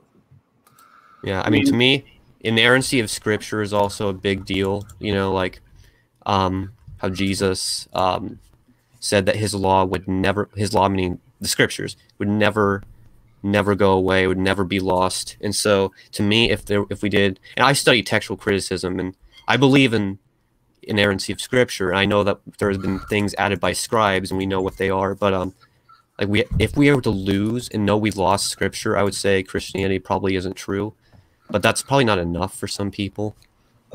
I'm actually thinking about trying I'm planning a video involving textual criticism, because it's a very interesting field about doing things like manuscript families and tracing scribal errors through copyists and things like that. I love it. So actually, if you have any particularly good books or anything you recommend, I would love to get recommendations on that. I have a person to recommend. I have a person wrote 100 books. He's massive in textual criticism. He's translated Bibles. He's amazing. So his name's it's Dr. James White. I'm familiar with him. Okay, he lives pretty close to me. Oh yeah, really? Yeah, I live very close to Dr. James White. Just interview him. I have thought about it because the textual criticism angle is a very interesting one, and but one of the interesting things is the way that we reconstruct family trees for Bible manuscripts is the same technique that's used to reconstruct genetic family trees for different organisms, because they both involve copying errors being carried forward. Yeah, well, the tracing Bible manuscript families and all these things, it's a lot more. It's really, really like unique. It's its own total study. It's not it's not like it's just parallel with. It's actually very strongly parallel though, because in both cases you look at where you can see evidence of, in certain groups or areas, we have changes I'd probably that agree are with inherited that. by daughter or child lineages, if we don't want to sex it. That's a pretty good example of. I never thought about it like that. It also happens we also do a similar thing with language families. Like the reason that we know that English and Hindi and Pashtun and Latin and Greek and French and German are all Indo-European languages is because we can trace certain sound and lexical changes through time in different locations. Just even without having written examples of older languages, we can still do it just with the modern languages, because we can trace back those changes. And so we can reconstruct the most likely form of Proto-Indo-European words in a similar way that we can use textual criticism to trace back the likely original form for various texts. And of course, just like with biblical criticism, or textual criticism, with linguistics and with doing the same thing with genetics, there's always going to be some cases where it's like, it could go either way on the initial reading of whatever this is. Yeah, there's a lot of stuff like that in textual criticism. Yeah, and I think that the thread that connects all three of those things is it's genetic descent. And by genetic, I don't mean in the sense of DNA. I mean in the sense of like all of these things are growing by being reproduced in an organic fashion. Like languages grow and change organically as populations of speakers move around and slowly change the way they speak and split into separate groups of speakers, and they start changing differently in different places. And the same thing is true for texts. You know, if you look at the Bible, these scribal additions or errors or deletions or whatever start to accumulate as the Bible is copied, and certain copies are based on other copies, and a different copy is based on a different copy. And so that's this organic change. And the same it's like because the manuscripts, they all go their own separate ways and they become different things. So the criticism involves, what did the original writer write, you know? So so it's like looking at all those textual variances that have been spread out through all the continents, and you're seeing it's really hard. But it's cool. And that was why that on Saturday I thought that I should present this article in my opening about interpreting Genesis. If you of if you want, you can screen share that if it's on your computer, or just have a paper of it. Yeah. I don't know how well you guys can see it. Yeah. And so I can't really make that out, but maybe if I were on my bigger screen, I don't know. If you want, Dapper, I actually can send you a link to the paper itself, like on Twitter, and I can even do the same thing for the rest of you. I'd be interested in it. Yeah, or link it in the chat, and I can put in the description. Yeah, and so pretty much what the paper talks about it is pretty much about how we need to be cautious with interpreting Genesis. We have to understand like that it was not written in modern day English, and if we misread it, it actually can lead to denial of of science and including evolution. And I know that Cody will disagree on that, and that's fine. But it's just. Well, speaking of James White, he thinks he speaks Hebrew and Greek and German. He thinks that the Hebrew in Genesis is literal, it's supposed to be taken 6 24-hour days fundamentally. So that's what the Hebrew suggests with Yom and just the overall writing style of whoever wrote it. Right, but I know that you'll disagree, but the Hebrew word Yom can actually mean a lot of different things. Yeah. You know that, Mom, and even though that you could interpret it as a 24-hour day, and and I'm not saying like that you shouldn't because I say so. I'm just saying like that it also could mean always. It could mean ago. It could mean a lot of things. And now at the same time, though, I'm also not saying, oh, well, the Bible speaks of the earth being old. It's because, just by me personally, by the decision that I made, I don't think that the Bible speaks of how old the earth is at all. And I'm not trying to be redundant, but it's just that, it's just not what the Bible is concerned about.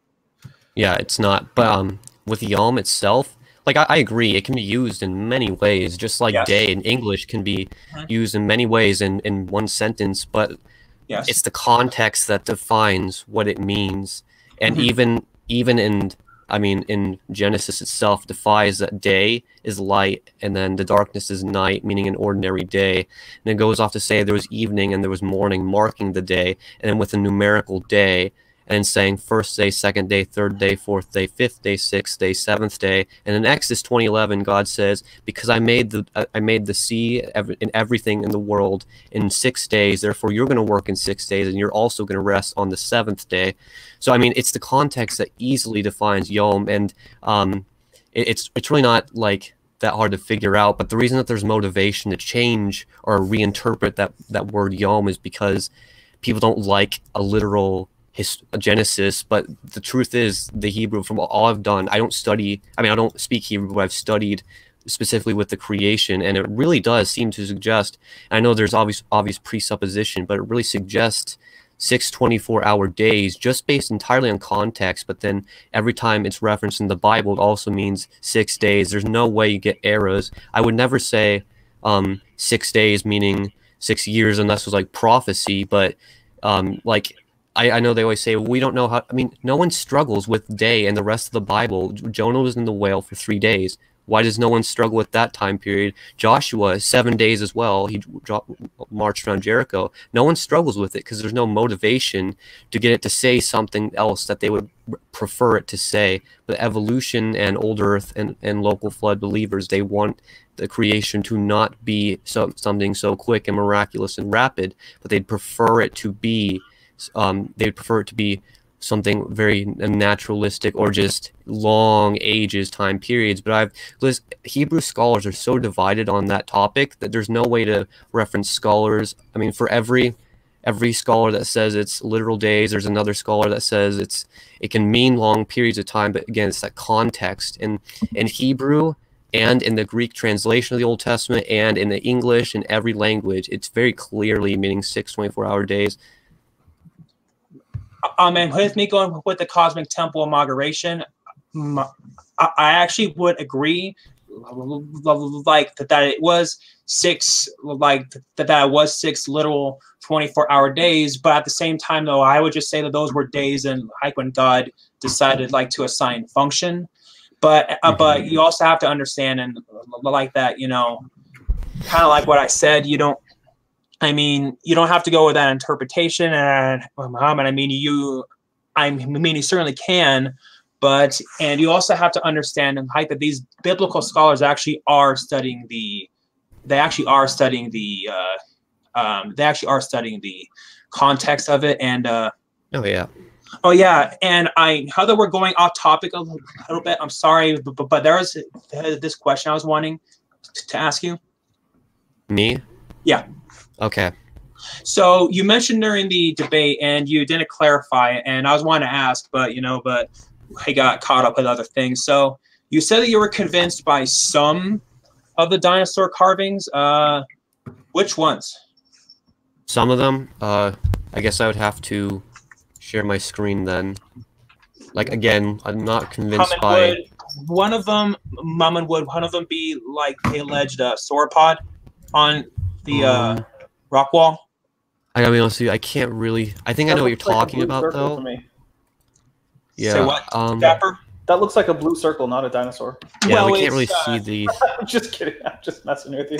I can't really see the thing, but I'm not sure, honestly. Maybe this one will be. I've seen that one. Yeah, I think it's convincing. But when you look at the context, all that it actually is just a bunch of. Well, I mean, I have. Well, that's the picture on the paper. I mean, I have the actual thing here, the actual picture, the enhanced like. What's that called? This like, what if I wanted to find an image? What would I search? I'm pretty sure it's found in Utah, I believe. I don't remember the name off the top of my head, but I'm pretty sure it shouldn't be too hard. I mean, if it's from Utah, I think it's probably just a picture of a snake trying to eat some fries with fry sauce. Yeah, I mean, but like I'm looking at the actual picture of the wall, and that what was on the paper is not. It's not there, so. It's just the thing is, on the original wall, you actually can vaguely see it, and then some stuff under the dinosaur, but like it's very clear that there's a difference between what was on the paper and what's actually on the wall. Like it's very obvious that this is something that looks. If it's not a dinosaur, it looks at least just like one. Long tail, 4 legs under, long neck, little head. But you also have to understand that according to sauropod anatomy, sauropod's tails actually did not drag like that. Sauropod's tail is actually like... Yeah, I know. They sway like a cedar. Which I pointed out to you about. Actually, no, they were much too stiff to sway like a cedar. Yeah, I know. And that's why cedars are stiff. Actually, no. It's not the branches. Middle Eastern cedars are actually rather wispy and go back and forth a lot. American cedars are quite stiff, but they're not the same species, and it's very unlikely the title is referring to the American cedar. Yes, the tail of the behemoth. It's like there's different ways to translate, but all of it simply just says sways, or it erects, or it stiffens like a cedar. And then someone in the chat, I didn't get to respond. They said. Like in the debate, they said that's just they were using the King James English translation without going to anything else, and they were like, "See, it's talking about testicles and stuff." It's like, yes, that was the King James translator's interpretation. Let's look at the Hebrew, and of course, the Hebrew doesn't even. I've looked at the Masoretic text, the Septuagint, Sentinel Apologetics is trying to convince me this on Facebook. I'm like, dude, I'm looking at all the Hebrew, it's not there. But again. I'm not necessarily trying to argue that the behemoth is a specifically sauropod, but I think it's obviously some sort of dinosaur. So if it's not a sauropod, since you said it obviously has to be a dinosaur, so if not a sauropod, what is it then? And also, like I pointed out, it says that it has a nose that pierces through snares. I don't know of any dinosaur that has a nose that pierces through snares at all. Yeah, I mean, well... I guess I have a better question. Step back for a second. What animal is this then? You're an evolutionist. That a question for me? Yeah. Well, because of the nose that pierces through snares, I just personally think that's, I just personally think it's an elephant. And it also talks about how it has strong bones. Well, elephants have strong bones too, and they kind of have to, is because of the fact that they weigh so much. Then when they run, and if they didn't have strong bones when they run, of course their bones would break. And even like I said about the tree being mentioned, it's not describing what the tail looks like. It's just describing the movement. And the cedar tree that existed during Job's day is the Lebanese cedar tree, and the Lebanese cedar tree looks just like a tail of an elephant. And it also moves like one. They're also right, and it moves high like an elephant's tail. And there also are some people who say that behemoth is a rhino or a hippopotamus. I guess I can get where they're coming from, but just me personally, I know where they're coming from. They're coming from Africa. It can only be something modern or something that coexisted with man, because they don't like when it says, they don't like the idea of it being something that is like a dinosaur. But your description of there's something you said a whole bunch of times, and it's that someone doesn't like this, so they're interpreting it in a way that is. Yep.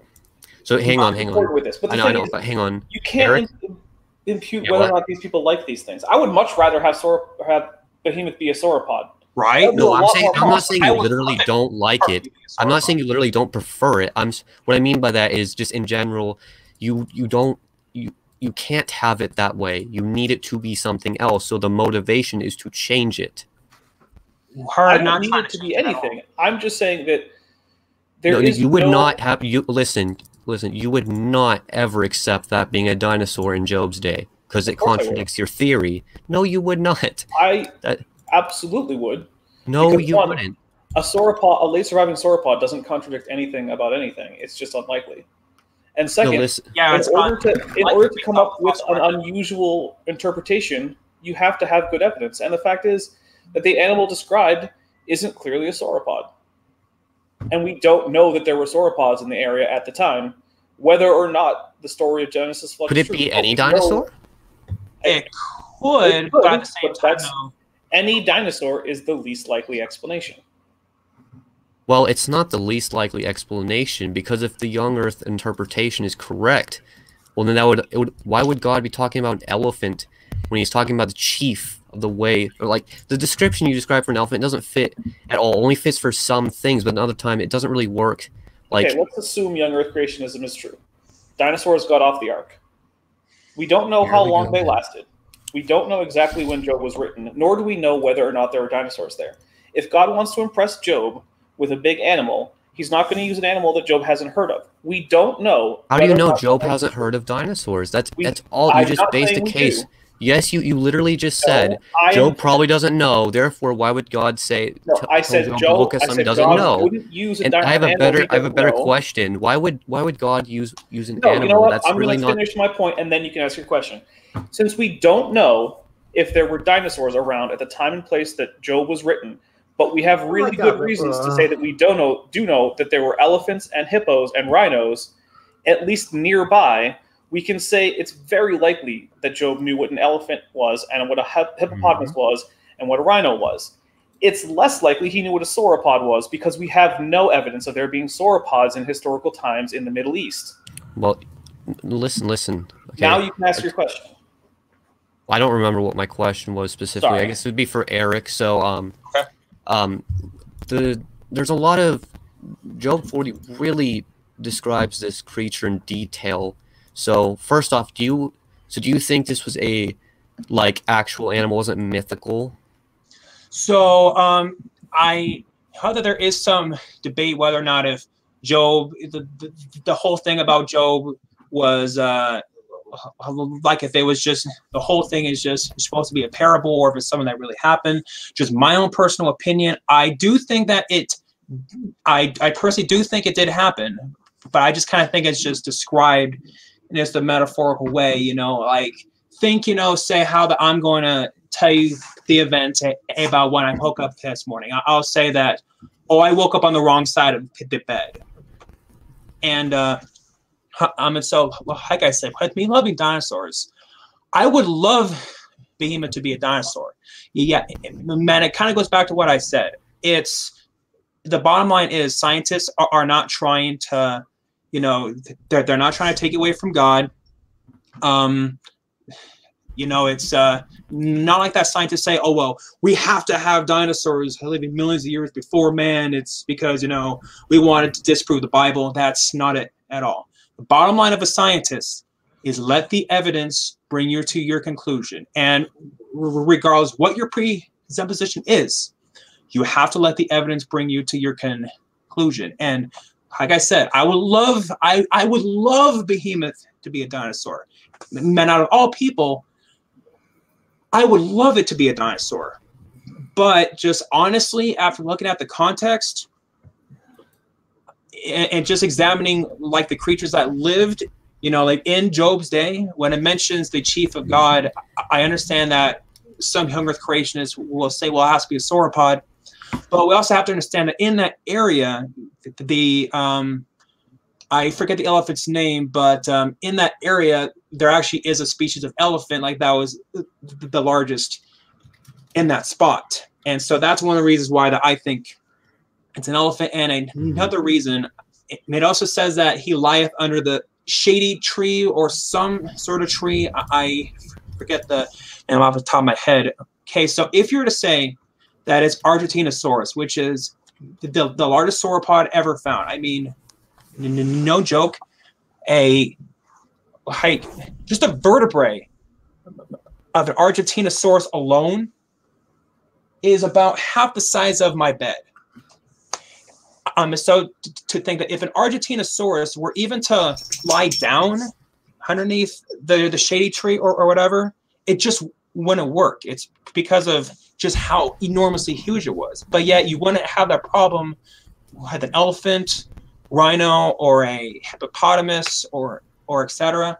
And like I said, a sauropod dinosaur or any dinosaur does not have a nose that pierces it through snares. And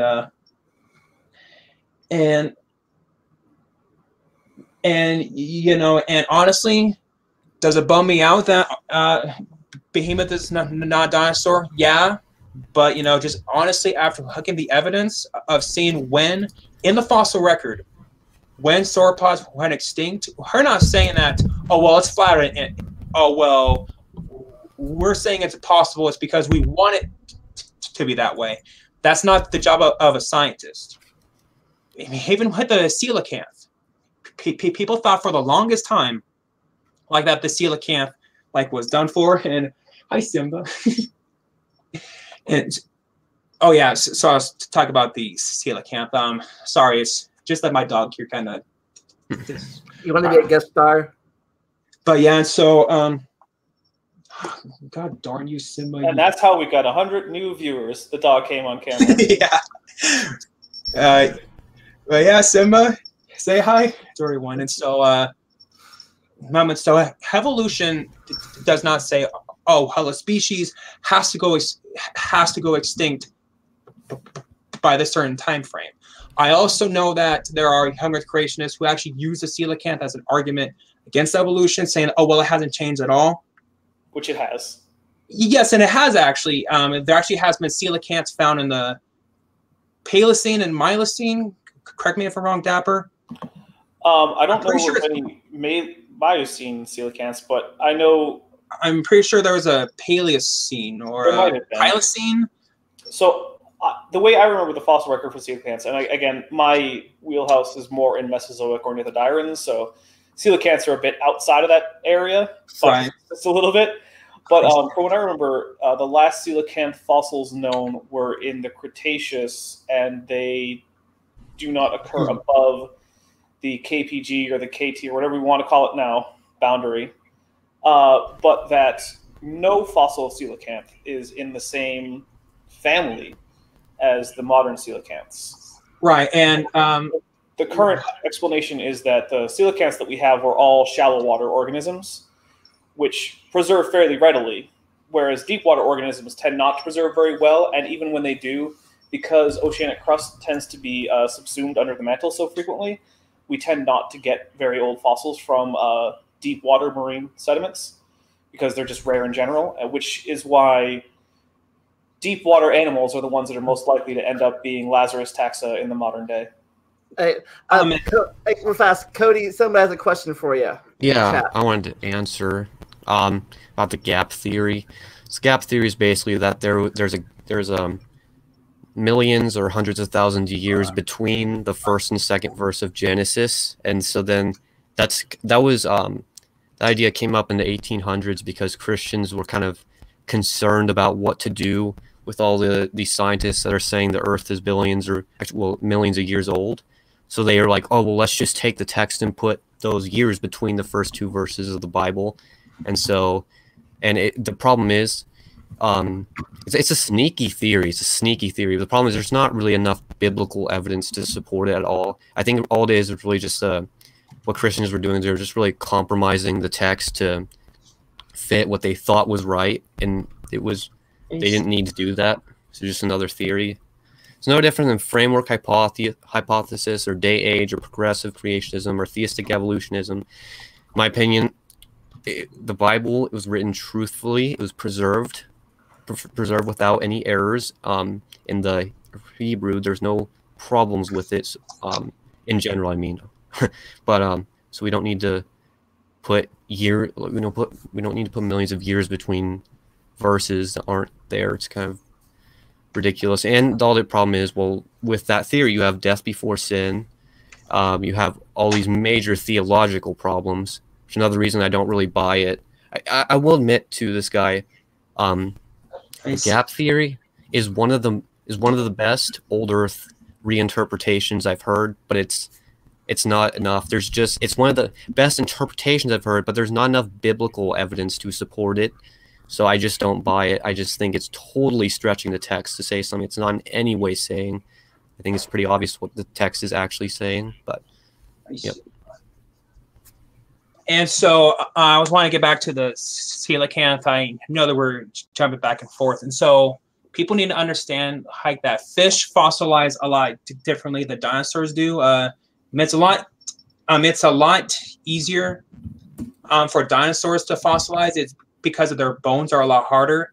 The harder the bone is, the easier it is to fossilize. And so then that's why that there are some spots in the fossil record where you don't see some particular where you don't see some particular organisms like the coelacanth.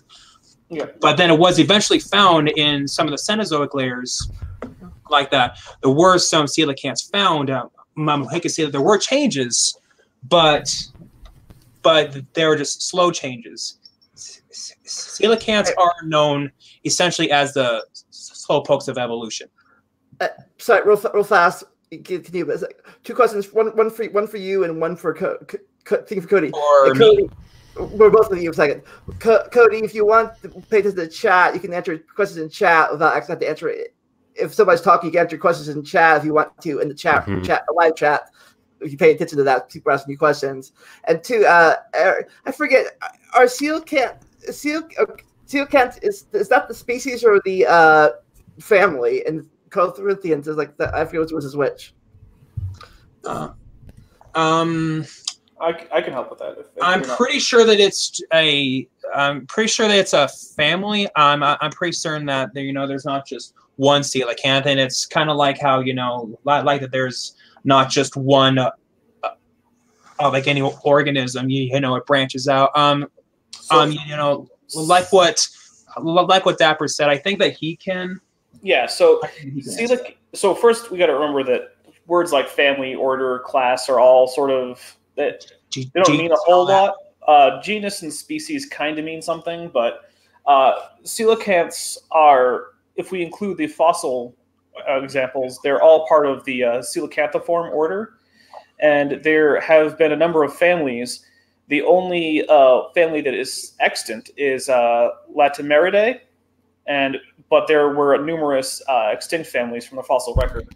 And as far as I know, I don't know of any extensive fossil record for Latimerids.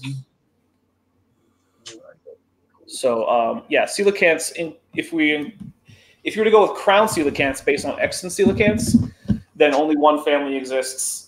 But I would prefer to go with a more character-based definition, just because the taxonomy for coelacanths internally isn't super well figured out, in part because of a spotty fossil record.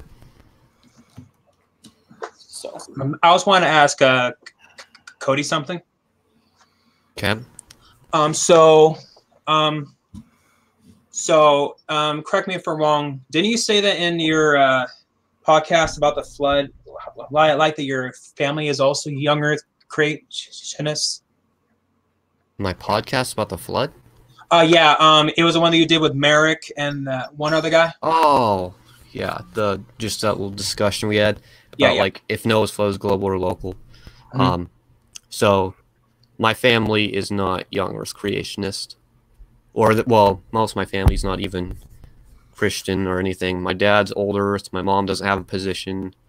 My sister yesterday, she just called me, and she called me and she was really mad at me. She was like yelling at me for 30 minutes over the phone for being Christian and interpreting Genesis, for literally. And so, yeah, and she hung up on me. What? Sorry for barging, but I know it's not my business, but I am kind of curious. So is like she an atheist, agnostic, Buddhist, or what? She told me basically, I think she's agnostic. Mm-hmm. She's just mad at me for saying that she's mad at me basically for like that I'm trying to help people interpret Genesis in the way that I think is the right interpretation. That's all. Yeah. Right, but like I said during the debate, now I'm not saying the young Earth creationism is doing this as a whole. I don't have a problem with people being a young Earth creationist. When I talked to Mary Schweitzer about this on the phone, she has told me like that. She had a bunch of her students who are devout Christians who would come and bawl their eyes out to her, thinking like that they have to give up their faith because of all the overwhelming evidence that they see in evolution and old Earth, feeling like that they have to give up their faith. And there have been the majority of atheists actually were once Christians, like Richard Dawkins, Hugo and Jake, Heath. I'm sorry if I mispronounced his name. Heath Hythe or something like that. Vice Rhino, Godless Engineer. Right, Godless. You mean the person who spells his name Hiith? Yeah, him. I heard him try to pronounce that name in one of his recent videos. He can't do it either, so don't feel bad. Yeah, and so I'm assuming that he did that on purpose as like a gimmick or something. Maybe. I don't know. I think it's supposed to be from some other language that he doesn't actually speak, but he likes the word. Because I remember, I think, if I remember correctly, he had old channel art with something in like Sumerian or something. So I think that's the thing. Which I've noticed now in pop culture, Sumerian is now the language that apparently your fictional demons speak. That's now the new hotness, which annoys me because why? Why would demons speak Sumerian? And so, like I was saying, one of the main reasons why that these Christians became an atheist is because that, like that they felt like that, oh, well, I had to choose one or the other. And so because of the overwhelming evidence, they just kind of felt like that, well, I'm going to have to reject my faith now, leave it behind. And one of the reasons why that I do what I do, and I'm not saying that, oh, well, people have to be theistic evolution because I say so. It's just that I'm just trying to say that, if a fellow brother or sister of mine in Christ feels like that they have to give up their faith now, and if someone's happy with being a young Earth creationist, fine. And if they're happy, I don't want to come, overstep my boundaries or anything.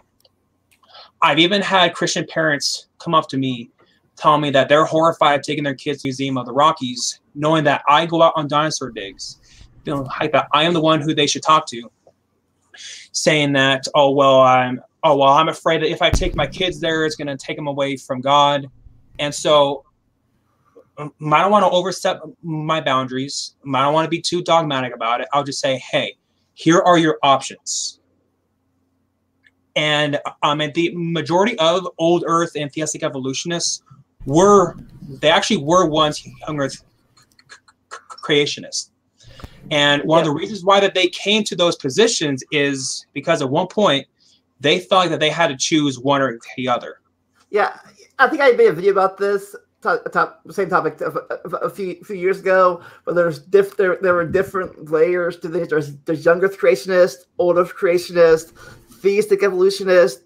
Then there's like the deist evolutionist, and then there's just plain out atheist. Mm-hmm. Remember what I said in the debate? In the debate, I said you can be a Christian and believe in evolution. The problem is you're going to be completely inconsistent because you're accepting Jesus. You're a Christian. Well, that's great. And that's going to lead to eternal salvation. But the main problem is you're not accepting the logical foundation for why you accepted Jesus in the first place. You know what I'm saying? The theology is inconsistent if you're going to add all these interpretations to Genesis. It's more than just, well, what does the text say? Well, it comes down to what's it do to theology? What's it do to the rest of the Bible? And it messes it up if it's not fundamentally interpreted. I mean to say. But like I'm not saying you can't be a Christian and believe in. I think that'd be ridiculous to tell someone you can't be a Christian if you believe in evolution or whatever. But like Billy Graham, what he believed in theistic evolution. You can believe in evolution and. Well, some people don't think that, like some people like Kent Hovind and Ken Ham don't think that literally say you can't be a Christian. They never said that. But the thing is, what I've noticed about Ken Ham is like that. Ken Ham, and like that, he will try to make you feel bad, like for doing it. And like I said during my debate, Ken Ham can believe whatever he wants. What he believes is none of my business. But when I saw that series Science versus the Ark encounter, it definitely made me rethink. And I'm not saying, Cody, you have to. I'm just saying I know. recommend that you check that out. And I just want to chime in on the theology. Yes, and I do agree that you do have to change your theology. But personally, I don't see that as a bad thing. You have to change the foundation for why Jesus died on the cross. You don't see any problem with that? Well, it's just that you have to understand, Jesus died for us. Yeah, he died.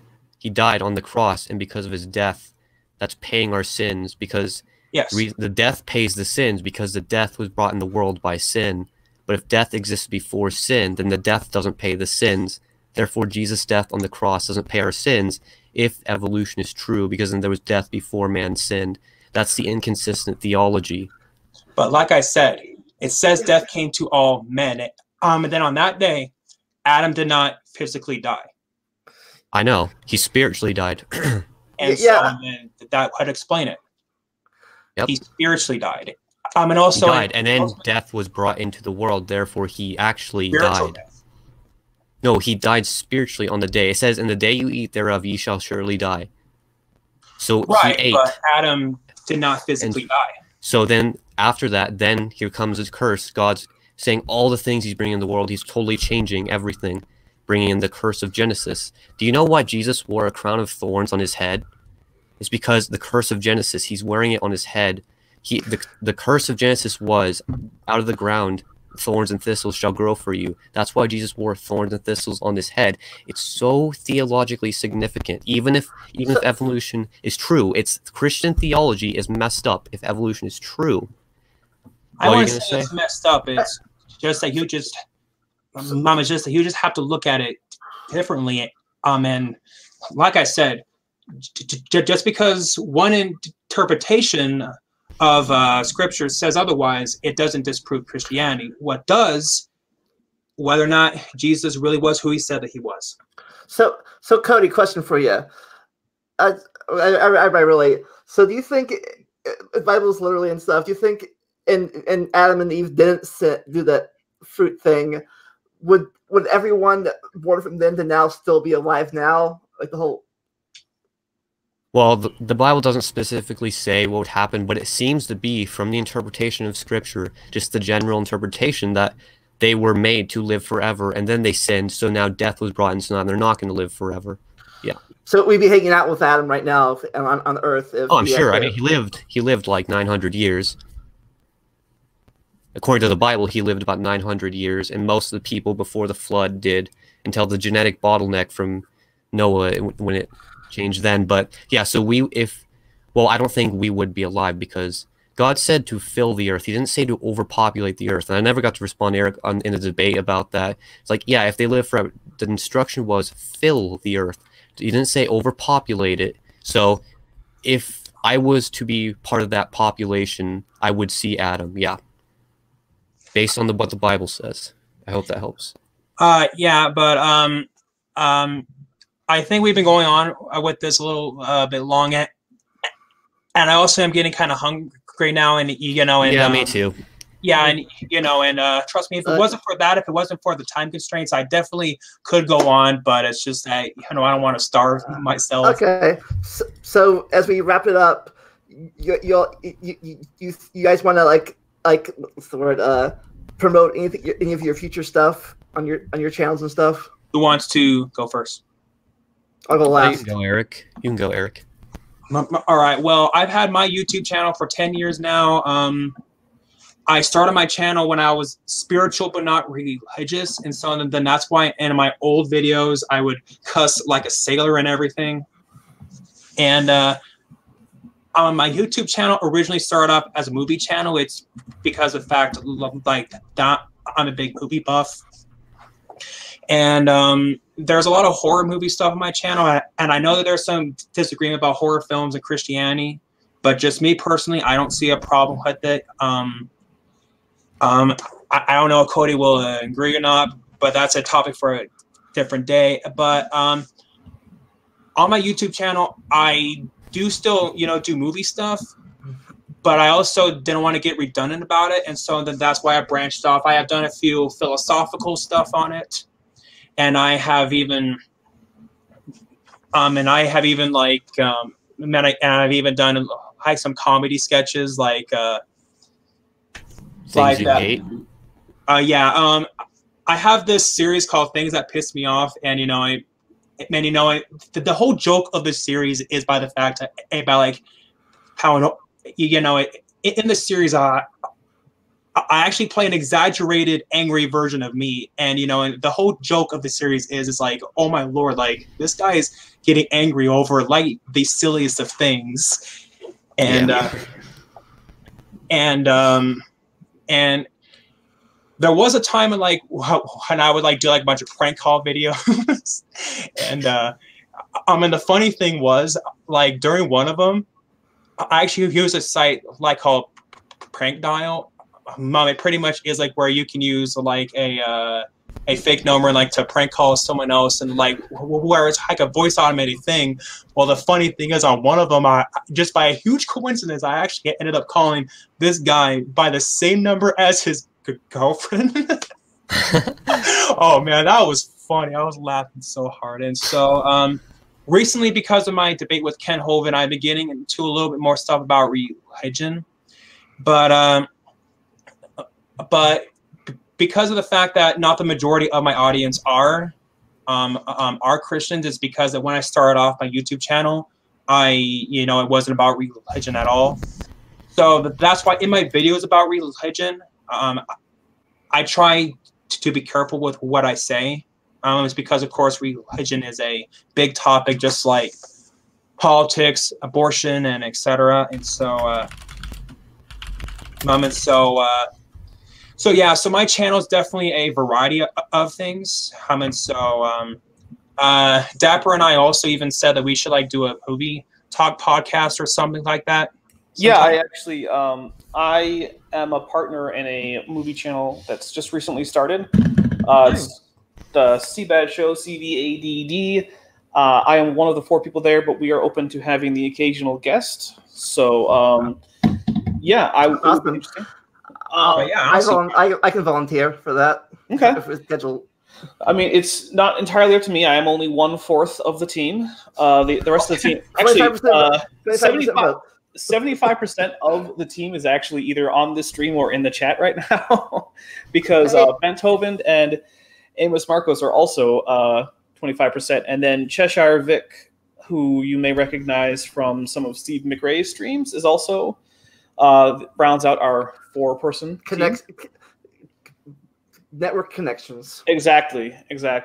So that's one thing I have to plug is check that out. We are mostly doing riff track style things. So a lot of for movies that we can't play on screen, which is most movies, we have an on-screen time code so that you can check the time code of the movie you're watching to sync it up. And we also have Manos, The Hands of Fate, and Night of the Living Dead, which we do show on screen and do have the full audio for the movies. So, when you say Night of the Living Dead, I mean, there are so many versions of it. The original version, yeah.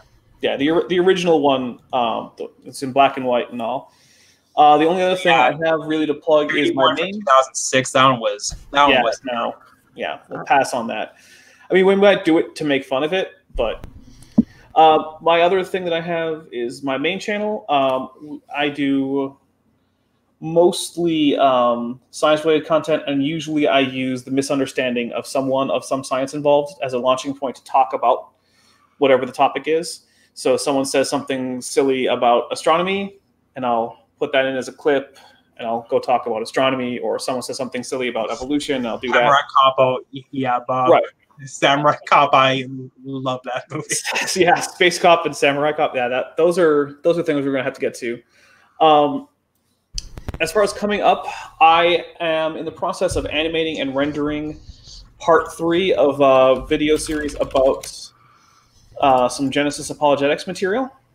I also am at the beginning of a video talking about the law of monophyly as it relates to both the past and the future, and I'm going to be using a website that I quite enjoyed to do it, and I just got permission from the website's creator, so that's actually going to work out. And I was informed recently that one of my viewers specifically alerted Kent Hovind to my channel, so there may actually be some response videos from Kent Hovind to me, which I may end up responding to. So that could be live stream fodder, because as you might know, I do a series called Kent with Bent Hovind here, where we go live, and I live respond to Kent Hovind videos while getting exaggeratedly upset. It's sort of a character. I'm not honestly that angry, right? But it's for comedic effect mostly. Mom, it kind of goes back to what I said about my things that piss me off series. Don't take it seriously. It's just a joke. And I actually forgot to mention this. On the 27th of this month, I'm actually going to be doing a podcast with Inspiring Philosophy. One of the reasons why that I thought I should do the podcast with him is because of the fact that it'll be really interesting that we would do a podcast about both of our debates with Ken Hovind. Okay. Yeah. So on the 27th, I believe 6 or 7 p.m. my time, which is a mountain time, you can look forward to that. Man, it's not the first time that he has been on my channel. All right, so Cody, anything you want to advertise for your coming up for you? I don't have a lot online, but my YouTube channel is Cody Sorenson. If you just type Cody, then S and O, you'll see it. Yeah, can you put all your links in the chat so I can put it in the description? So I literally just have the YouTube. So okay. I mean, I just found Cody's. You're gonna see a lot of my old music, when it was released with labels and stuff. When you type my name, but the channel should be at the top. I just linked to Cody's channel. Yeah, you can link it or whatever. To your intro. That's a nice narration. Yeah, somebody put all the links in the channel so I can put in the description later on. Yeah, I'll just cool. share this. Anyway, but yeah, guys, I kind of would like to I kind of like to finally have my meal now. So okay, yeah, I gotta wrap it up. I'll wrap it up real fast. Yeah, I'm just adding links. Okay. I'm starving. Okay, me too. But anyways, join me. Thanks for everybody being here. Join me this Saturday with my guest from last Saturday as we talk about the conclusion of the Dr. Opa series with Dr. Opa V3. As I always say, never stop learning and enjoy the randomness. We'll see you next time. Thank Bye. you. Bye bye. Now I can finally go eat.